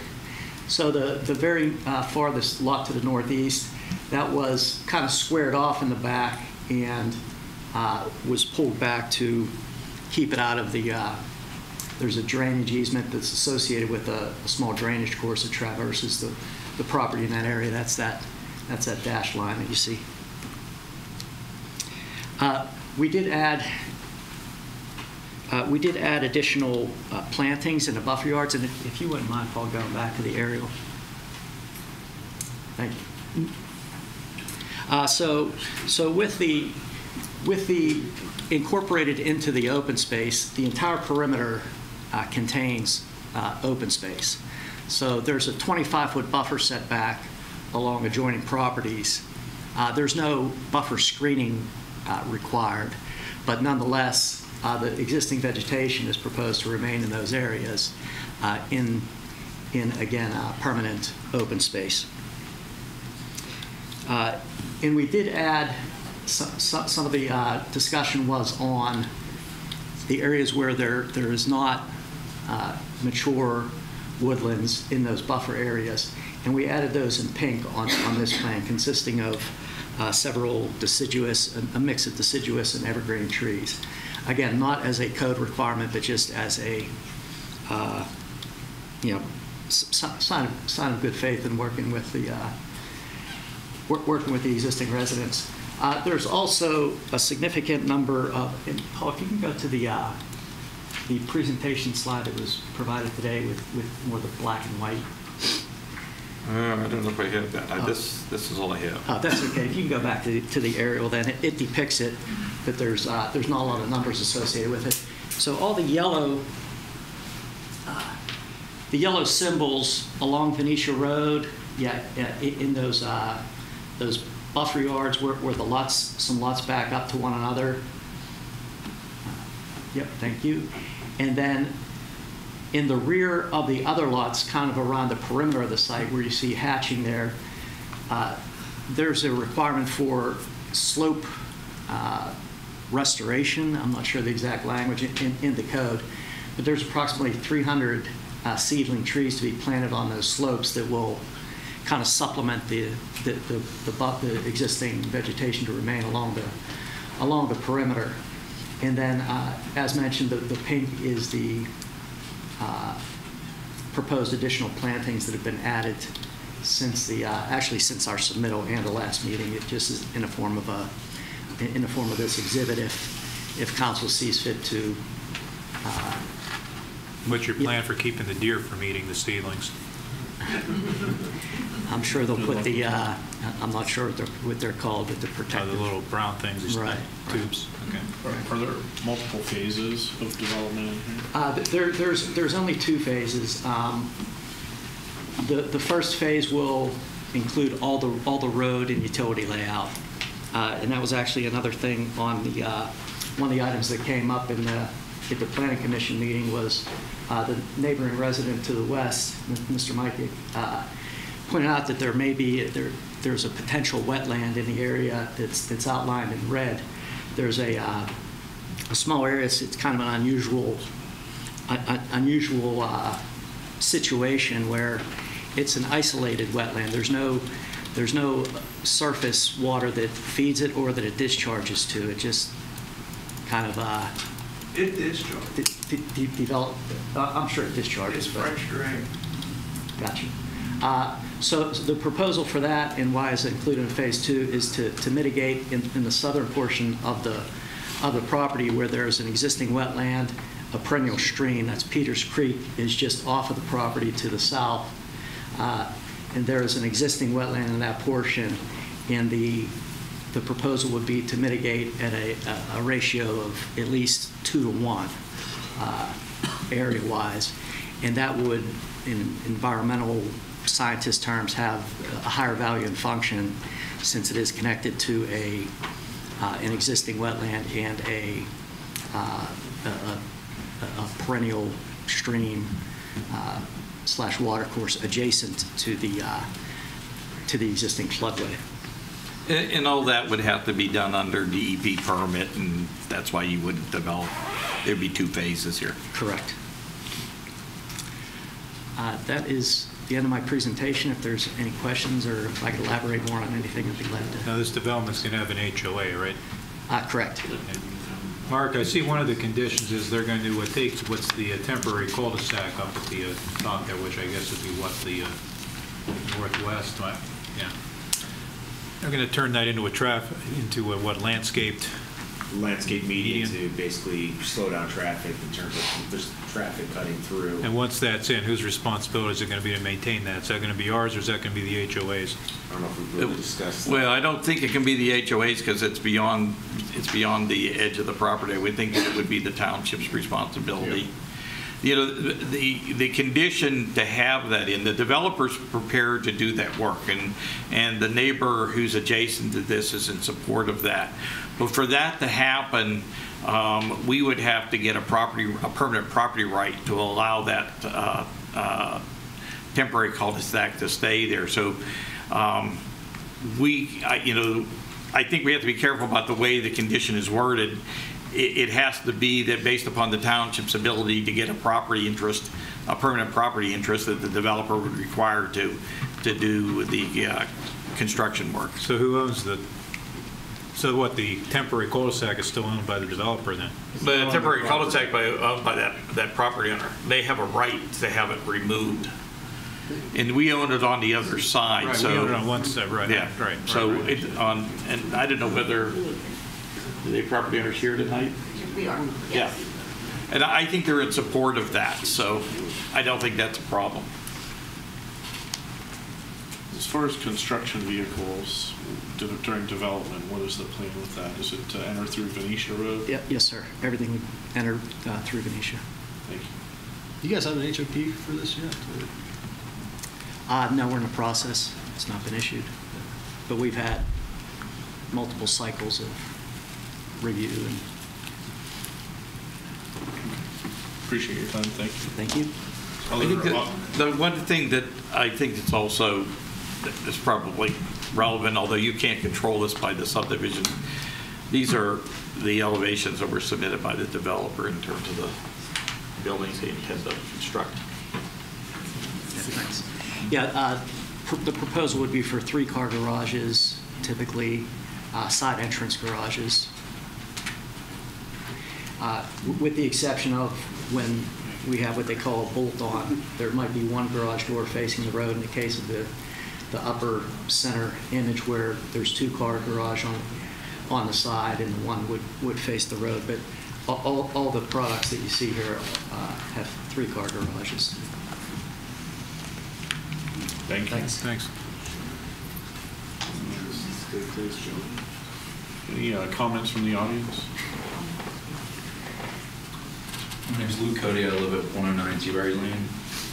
I guess just first thing, Mr. Lauer, you mentioned there's 6 conditions under which you're recommending the approval. I didn't see them on the agenda. If we were supposed to review them in advance, would you mind sharing them with? Sure. First condition is the note on the plan concerning the maintenance responsibility for the auxiliary parking spaces that are shown on the plan. The second one is on sheet D1.2, place a note stating existing vegetation to remain within the 25-foot buffer setback where possible based upon the grading and proposed improvements as shown on the plan set. The exception to this is for the maintenance activities related to the removal of dead, diseased, or distressed trees. In addition, that those areas be labeled on sheet D1.2 as not being disturbed to the greatest extent possible. 3, modify the note referring to the maintenance of the open and landscaped areas on sheet D2.0 as followed. Proposed open space parcels and landscape buffer easements located between lots 121 and 141 are to be maintained by the Homeowners Association. The landscape buffer easement should also be labeled on sheet D2.0. 4, a non-erosive stabilized surface for vehicle access to the stormwater basins will need to be shown on the final plans, including construction details. Peters Township Code Section 371-20B 16C shows the approximate location of these accesses on the plan. 5, the developer will commit to using the temporary cul-de-sac as a traffic calming device by working with the township to make the cul-de-sac permanent with a planted interior median. That condition needs to be modified to indicate that the township has a responsibility for acquiring the property right to do so.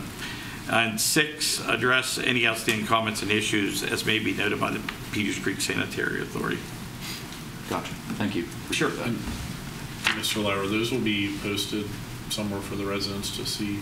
Oh, they'll certainly be part of the minutes to tonight's meeting, but we can make those available, yes. Thank you. Appreciate it. So I think the first comment that I was going to make just to invite some discussion I think has already been answered. So I was going to ask for just confirmation from JMS that the open space does actually consider those, or I guess remove the stormwater detention facilities that are planned to be part of the open space. I think that was confirmed already. John, can you come up and stand here because you're going to get more questions.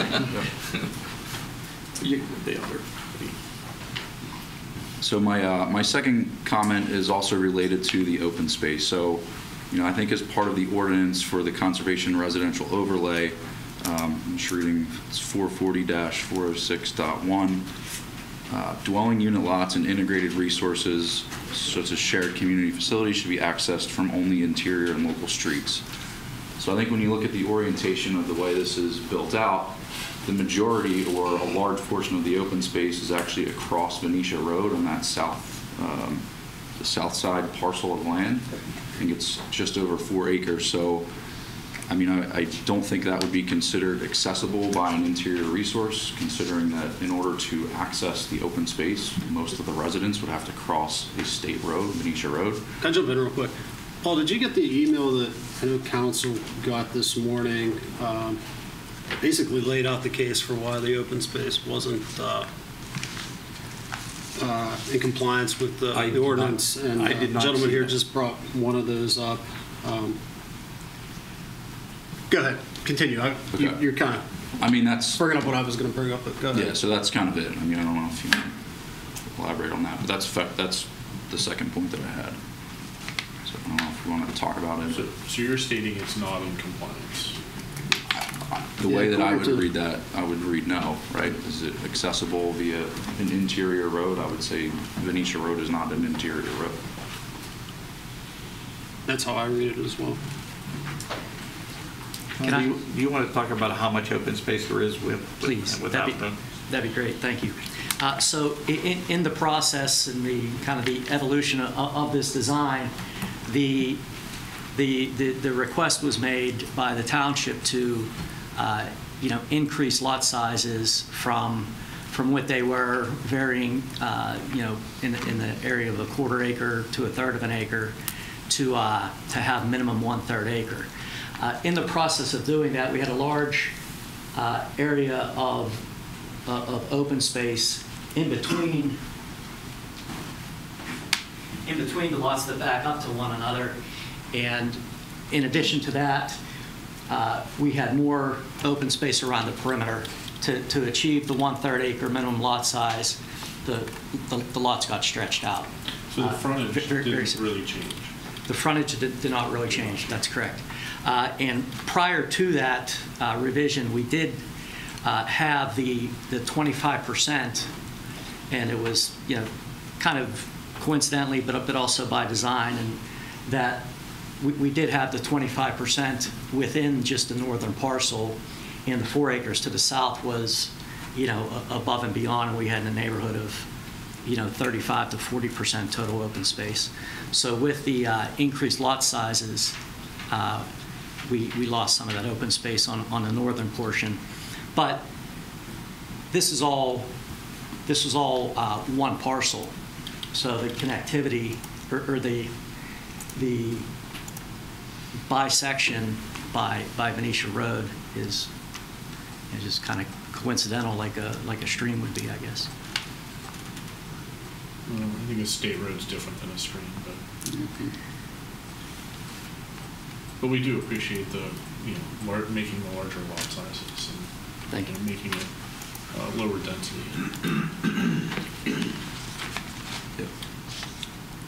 So maybe just to go back to one of the things you mentioned, were you suggesting that without the 4 acres across Venetia Road that there would still be, this plan would still meet the 30 or 25% compliance with open space? One of the previous designs in the kind of the evolution of this plan that still had the 52 lots, they were smaller. It would have met. It would meet. It could meet that. Okay. That would be what size would those lots be? Between a 1/4 acre and a 1/2 acre, or I'm sorry, between a 1/4 and a 1/3. 1/4 and a 1/3. And now these are all a 1/3, right? Minimum, yes, sir. Okay. So to meet the open space, the lots have to get smaller. Correct. Okay. I think that was the majority of what I had. So thank you. Any other audience comments?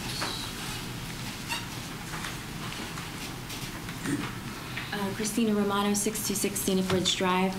I live just east, I guess, of this development, and I take Venetia Road every day back and forth, and I don't know what this miles per hour is, but people typically drive that road about 30 to 40 miles per hour. We have a lot of trucks there and stuff. And my concern is families, little kids trying to cross the street to get to their open space. It just doesn't seem logical, practical, or safe. I don't know, where would they even cross? There's like, it doesn't show any kind of like walkway or anything like that. You know, we hit deer constantly in that spot. There's always a dead deer on the side of the road.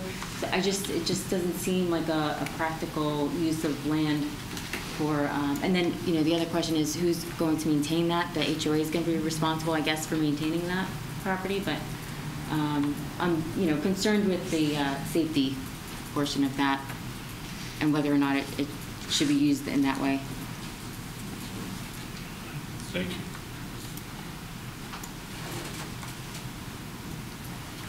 Any other comments from the audience?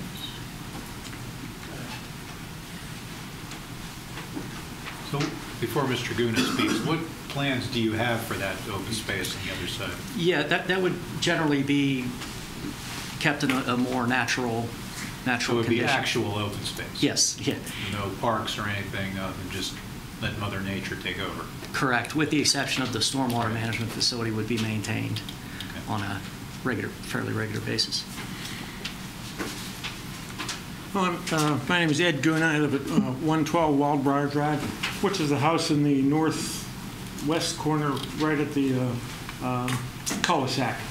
So I guess my main interest, I guess, was expressed in the planning committee. We were concerned about traffic, you know, safety and so forth. I don't want to go over that again. I think that's been probably addressed ad nauseum, the traffic being. And we had a couple of considerations, and Mr. Lauer has been very helpful in getting us some remediation around that turnaround area. But I had just one other question, and I can't tell from the map from where we're sitting. There was a parking space, I guess 3 or 4 parking spaces up on that side. Have they been eliminated? Or? Yes, sir. Okay. Well, thank you. There.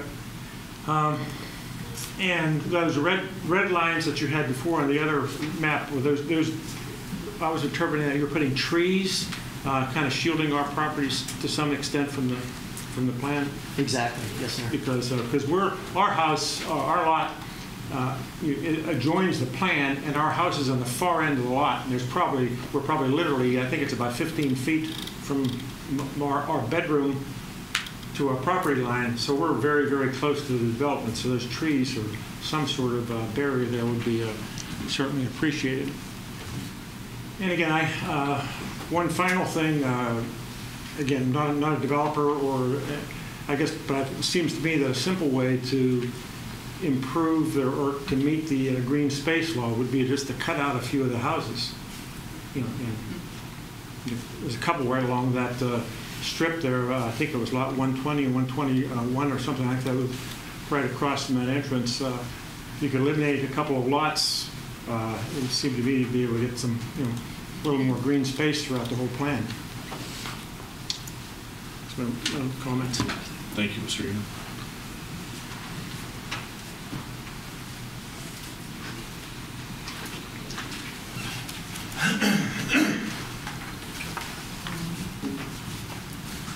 Neil Micketts, 109 Autumn Way.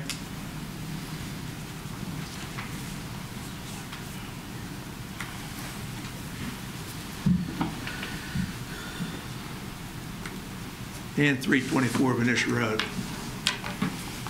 And that is the 3 lots that are consolidated where I have a building. I'm wondering if you could address a little bit more on, you went pretty quickly on that spring remediation.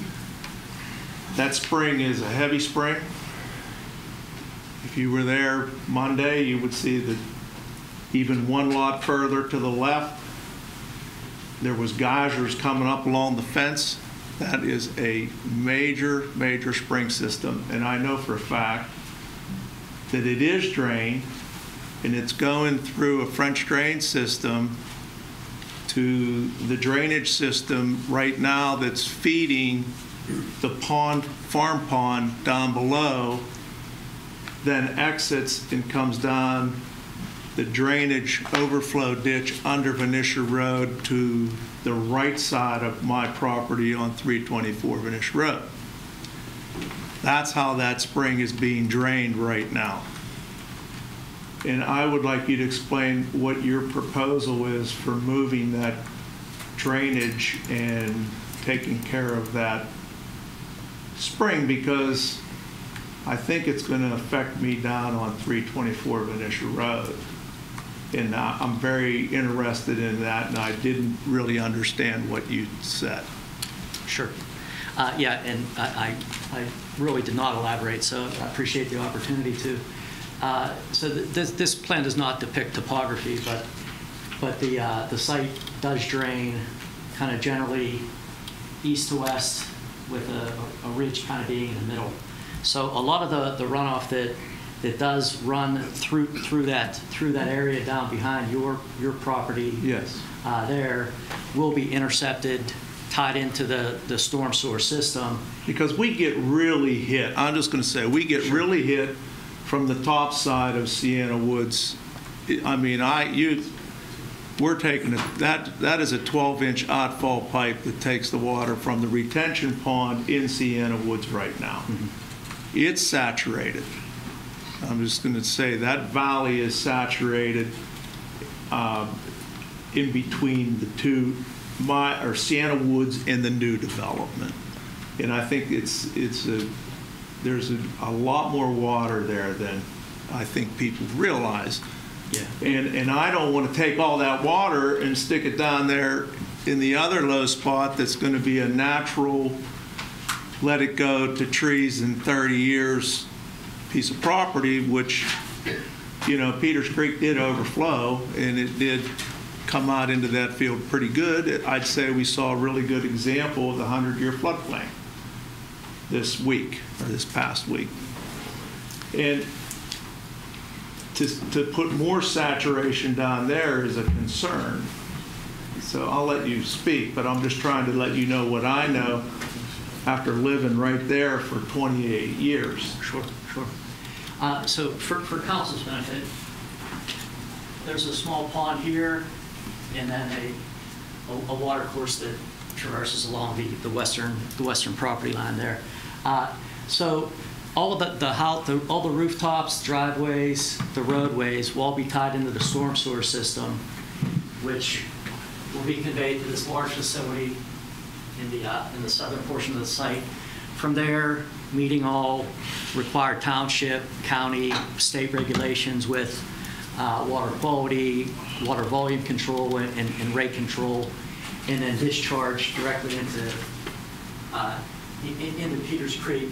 It is designed to discharge actually above Peters Creek to maintain to maintain the existing wetland here and the proposed enlarged wetland area here, and then, you know, prior to kind of making its way into the stream. The topography on the south side of Venetia Road all drains to the south and then into the stream. Yeah. So it would not drain, you know, just for your clarity, we also own all this right here, and so everything that here has to come across us before it goes into Peters Creek. So how do you propose to get that to happen? You know, that puddle of a pond that's down there right now is more of just a place to breed frogs and mosquitoes. But I'm just, in my mind, thinking a better development of that area below for the retention pond for the whole new development might be something worth thinking about before it becomes a problem after it's developed. And you know, all these great minds in this room right now to think about how we could take care of that before it is a problem. I'm not here to fight against a development today. You know, I do have a couple more questions for you, but I think we need to take a good, solid look at where not only the runoff water that's going into the new retention pond is, but that big spring, which is in phase 2. So phase 1's already being built, and I think we should have a really good plan for phase 2 before phase 1 starts, because I'm going to pay the price if phase 1-2 doesn't work in 2 places. And it's a concern. And I think this is the time to air our concerns so we can put our heads together. I could let you know what I already know, and maybe you guys could go back to the drawing board a little bit and think about, is that really the best place for that pond? And is that pond a primarily dry pond, or will it be wet? It's designed to... It'll be a dry pond. De-water, yes. Yeah. Yes, sir. And that's a lot of water to de-water. You know, how many more 12-inch pipes can we send down to Peters Creek? Are we going to change the 100-year floodplain? I know we can't, because the development's going to say we can't. But I know we also know that there's more water down there today since Sienna Woods and all the other plants were built too. And just the thought process. Maybe we could do something different. I don't know what it is. I'm just bringing that up because I know there's a lot of water there. Yeah, would be glad to meet on site or yeah, I mean, or otherwise. Last week would have been great. In that, I could also say that I've lived in Sienna Woods for 28 years, but I lived in Peters Township all my life. My grandparents grew up in Hackett, so I know that road well. And I know how many times that has been underwater in my lifetime. Not too many more than it was just now. I also have a question on your vegetation drawing where you had the yellow lines. There's a lot of yellow lines going out into Sienna Woods, which actually you could back up to that last picture because the green was just about where the yellow is. What is that? That is just the yellow line, squiggly line kind of going around the perimeter. That's just an outline of the woods line. That's existing vegetation? Yes, sir. Okay, I was wondering if how you were dealing with that. Yeah, it's existing wooded vegetation. And it was hatched on the other plan just to kind of, just for that reason, to highlight what was, what's there. And some of the other yellow lines, like I said, the yellow hatching depicts the slope areas that are to be, revegetated. And when you're showing the yellow dots, those are young trees. Yes, sir. And the pink is vegetation of evergreens and mix. The pink larger. The pink is what's been added since the that's like. Is that a larger planting? Yes, sir. I think. 3-inch caliper trees or something like that? I think we show the 2. We let our township requirement. 2-inch? Yeah. We show 2-inch is a pretty good tree. Yeah. And I believe the evergreens are 6 feet minimum height of planting. And that's also something would be open to discussing if you had a preference of more deciduous, less evergreens, or vice versa. Well, we're going to be talking more about the open space on Venetia Road and how it's left. I'd hate to see it turn into, right now it's a mowed field.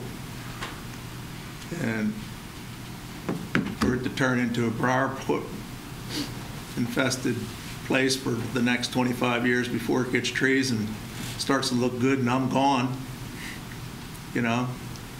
I made a big investment on Venetia Road. I'd like to keep it nice. It was a requirement for me to keep Venetia Road nice. I think it should be a requirement for this development to keep what they disturb nice.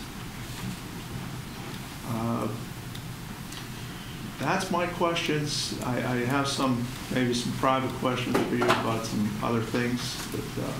Great. Because we do own that property. And I just don't understand how you're getting your sewer line in there. That's all I got. Thank you. Thanks. Thank you. Any other comments or questions from the audience or council? right. I just want to mention to you guys, at the last planning meeting, when we got together, probably 80% of the questions and concerns were raised by other residents that unfortunately couldn't make it tonight about the traffic flow and the increased traffic that's going to be going up Woodbriar Drive and onto Hardwood, because everything in the township is in that direction. I mean, Venetia Road is nice, you know, if you're going to the country store, or if you're going to Finleyville, or you know, or if you're going, you know, back down. But that, you know, this whole area to the left is going to be hit by a lot of additional traffic, and I just have concerns. You know, there's no sidewalks, there's nothing. People walk their dogs all the time. Young kids riding bikes through the communities. It's going to be a safety issue. And I'm just raising that issue now. It was raised by people that are a lot better speakers than me at the last meeting, and I just wanted you guys to be, you know, particularly aware of that. And it's a concern, not so much for Roseberry and me, because you know we're old folks again, no kids in the area, so it doesn't bother us. But a lot of people do a lot of walking, and you know, with the kids, and that's going to be a high traffic area, and I think it's going to be an unsafe situation. Just for your consideration. Unless we put a Starbucks down on Venetia Road. Yeah. That's right. Yeah, good morning, Mr. Good. Just more quick comment to second Mr. Guna said. I mean, I guess, Mr. Lauer, with the recommendation that you're making to move forward with approval, I would maybe make an ask or a request, if it were possible, to consider an egress onto Venetia Road as opposed to connecting through Wildbriar. I think that would resolve a lot of the traffic and safety concerns. Me, myself, I live in Sienna Woods. I have 3 young kids. Second to everything that Mr. Guna said around the increased traffic that is inevitably going to just cut through Sienna Woods. So I guess in addition to the 6 considerations or conditions that were recommended, if this were to move forward for approval, I would just simply ask that an egress onto Venetia Road as opposed to connecting through Wildbriar and Sienna Woods be considered. So you would want 2 egresses onto Venetia Road? I think he's saying eliminate the... Correct. Eliminate. Just have 1? Correct. All right. Ingress and egress onto Venetia Road. Eliminate the connection to Sienna Woods. All right. Yeah, you could have a second egress on the Venetia Road, kind of a north and south. Right. You know, you have the existing ones, but if you need 2 access into the plans, exactly. multiple directions, you have one in the north and one in the south. Right. Yeah, so there were some things. There were things done to the plan since it was initially presented to address the concerns about traffic. And I know John can either go through these or I can attempt to point them out, but traffic calming elements were incorporated into the plan. So you have raised intersections at both of these 2 intersections. There are also stop signs that create controlled intersections, so people won't be able to move quickly through the plan. The other thing is that, based upon the recommendation from the traffic engineer, the vertical curves on the plan have been modified so to accommodate better visibility, particularly on the vertical curves. So, but you know, the township's policy is to have multiple ingress and egress in the plan. That connection that is being made at the cul-de-sac was designated such when the plan above was put in. If you were to go out there today, you would see a sign that says an interconnection may be incorporated. So maybe just one comment to that, Mr. Lauer. Certainly appreciate the changes that have been made within this proposal for traffic alleviation. That doesn't necessarily solve for Sienna Woods not having sidewalks, not having speed bumps. All those changes that are made within this plan serve Woodbriar. They do not consider the residents of Sienna Woods that are going to receive the traffic through our neighborhood.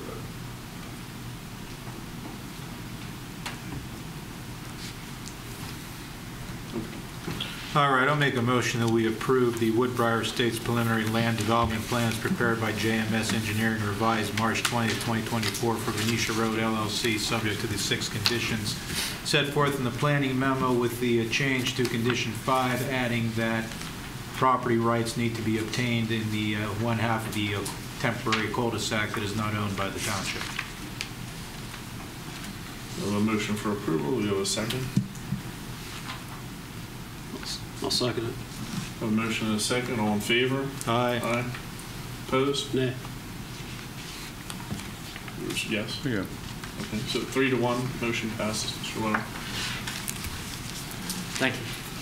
You're welcome. Moving forward, award of contract for the purchase of police vehicles through the CoStar's Cooperative Purchasing Program. The 2024 budget includes an appropriation of $198,000 to acquire 3 vehicles for the police department. Late in 2023, it became necessary to acquire a police vehicle early, and as a result, the intent in 2024 is to acquire and equip 2 vehicles. The purchase of the vehicles are being completed under the CoStar's program. Whitmer Auto Group has submitted a quote of $54,000 for each vehicle. Delivery is expected in July or August. These vehicles will need to be upfitted at an additional cost of $20,631. So the total cost for the 2 vehicles will be $149,262. What we're suggesting to award tonight is simply a contract for the purchase of 2024 Chevy Tahoes for use by the police department in the amount of $108,000. So moved. Second. Motion and a second. All in favor? Aye. Opposed? 4-0, Mr. Lara. Next agenda item, award a contract for the purchase of Hyena wheel load weighing devices. Yes, the 2024 budget includes the Equitable Sharing Program Fund. This fund accounts for revenues received by Peters Township as a result of the police department's participation in the U.S. Food and Drug Administration Task Force.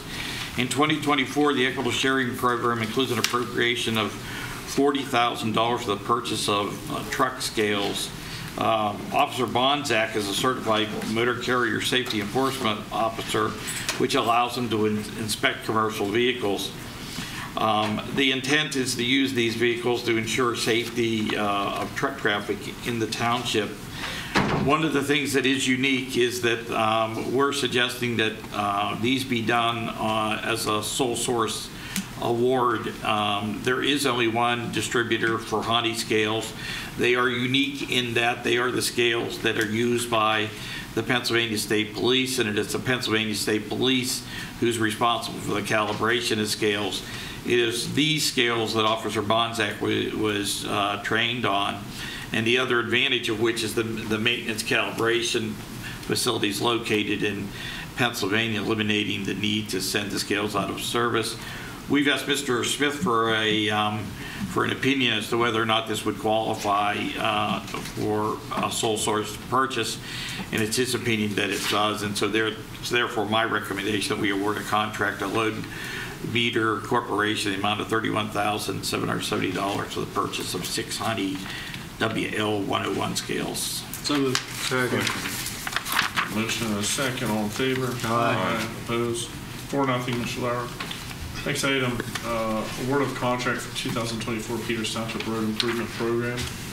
Yes, we opened bids 2 Fridays ago for this year's road program. We had 5 bidders submit bids.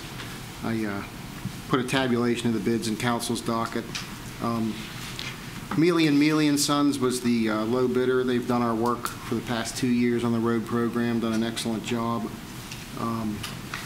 We bid this with a base bid and 2 add alternate bids. Alternate A was the connection for basically Booney Drive, the back entry to the park through the Pemberley Manor plan down the Sugar Camp Road. Alternate B was Salisbury Drive. We just bid that as an alternate just for flexibility purposes in case the prices came in way higher than we thought.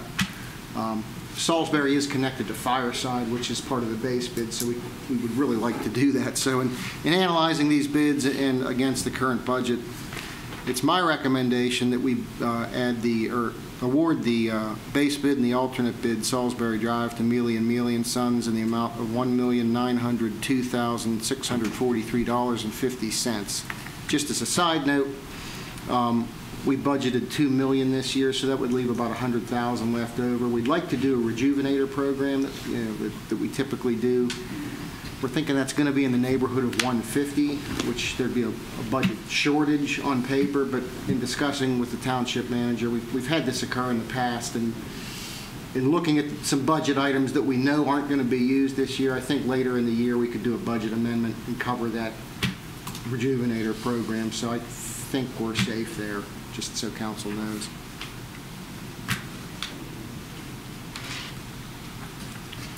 All right, I'll make a motion that we award a contract in the amount of $1,902,643.50 to Mealy & Mealy & Sons for the 2024 Peters Township Road Improvement Program. Second. Motion and a second. All in favor? Aye. Opposed? 4-0, Mr. Lauer. Next item, special permit for Giant Oaks Garden Club plant sale.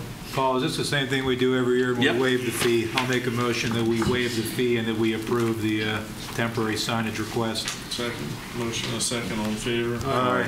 Opposed? 4-0, Mr. Lauer. Request for Always Be Smiling to permit the construction of a wall on township-owned property. So Always Be Smiling is in the process of constructing a building for their programs, and then that is located near Mr. Robinson's property. At the front of their building, there is a space between the trail and the building where they would like to be able to have individuals who are disabled to be able to traverse it to get to the garden, which will be on the right-hand side. Right now, because there's an elevation change and there's a slight slope to it, what they would like to do is construct a wall using Versalock. Mark and I went down to look at it. We don't have a problem with it. It goes from 1 foot to about 3.5 feet. The only thing is that we believe that there needs to be a substantial fence along the wall so that nobody comes off the trail and gets injured. As you are well aware, that piece of property is leased, long-term lease with Montour Trail. So we think there needs to be a three-way agreement between the Montour Trail Association, the township, and Always Be Smiling that determines the basis upon which it's there, its liability, and when it can be removed if it becomes an impediment. So all I'm looking for tonight from council is direction to the solicitor to drop a agreement to have that occur, and then on the basis of that agreement being acceptable to the solicitor, that the township manager be authorized to sign it on behalf of the township. And the agreement, of course, would say we have no responsibility to maintain, fix, or do anything. And somebody else is going to indemnify us for any liability associated with it. All right, so moved. Second.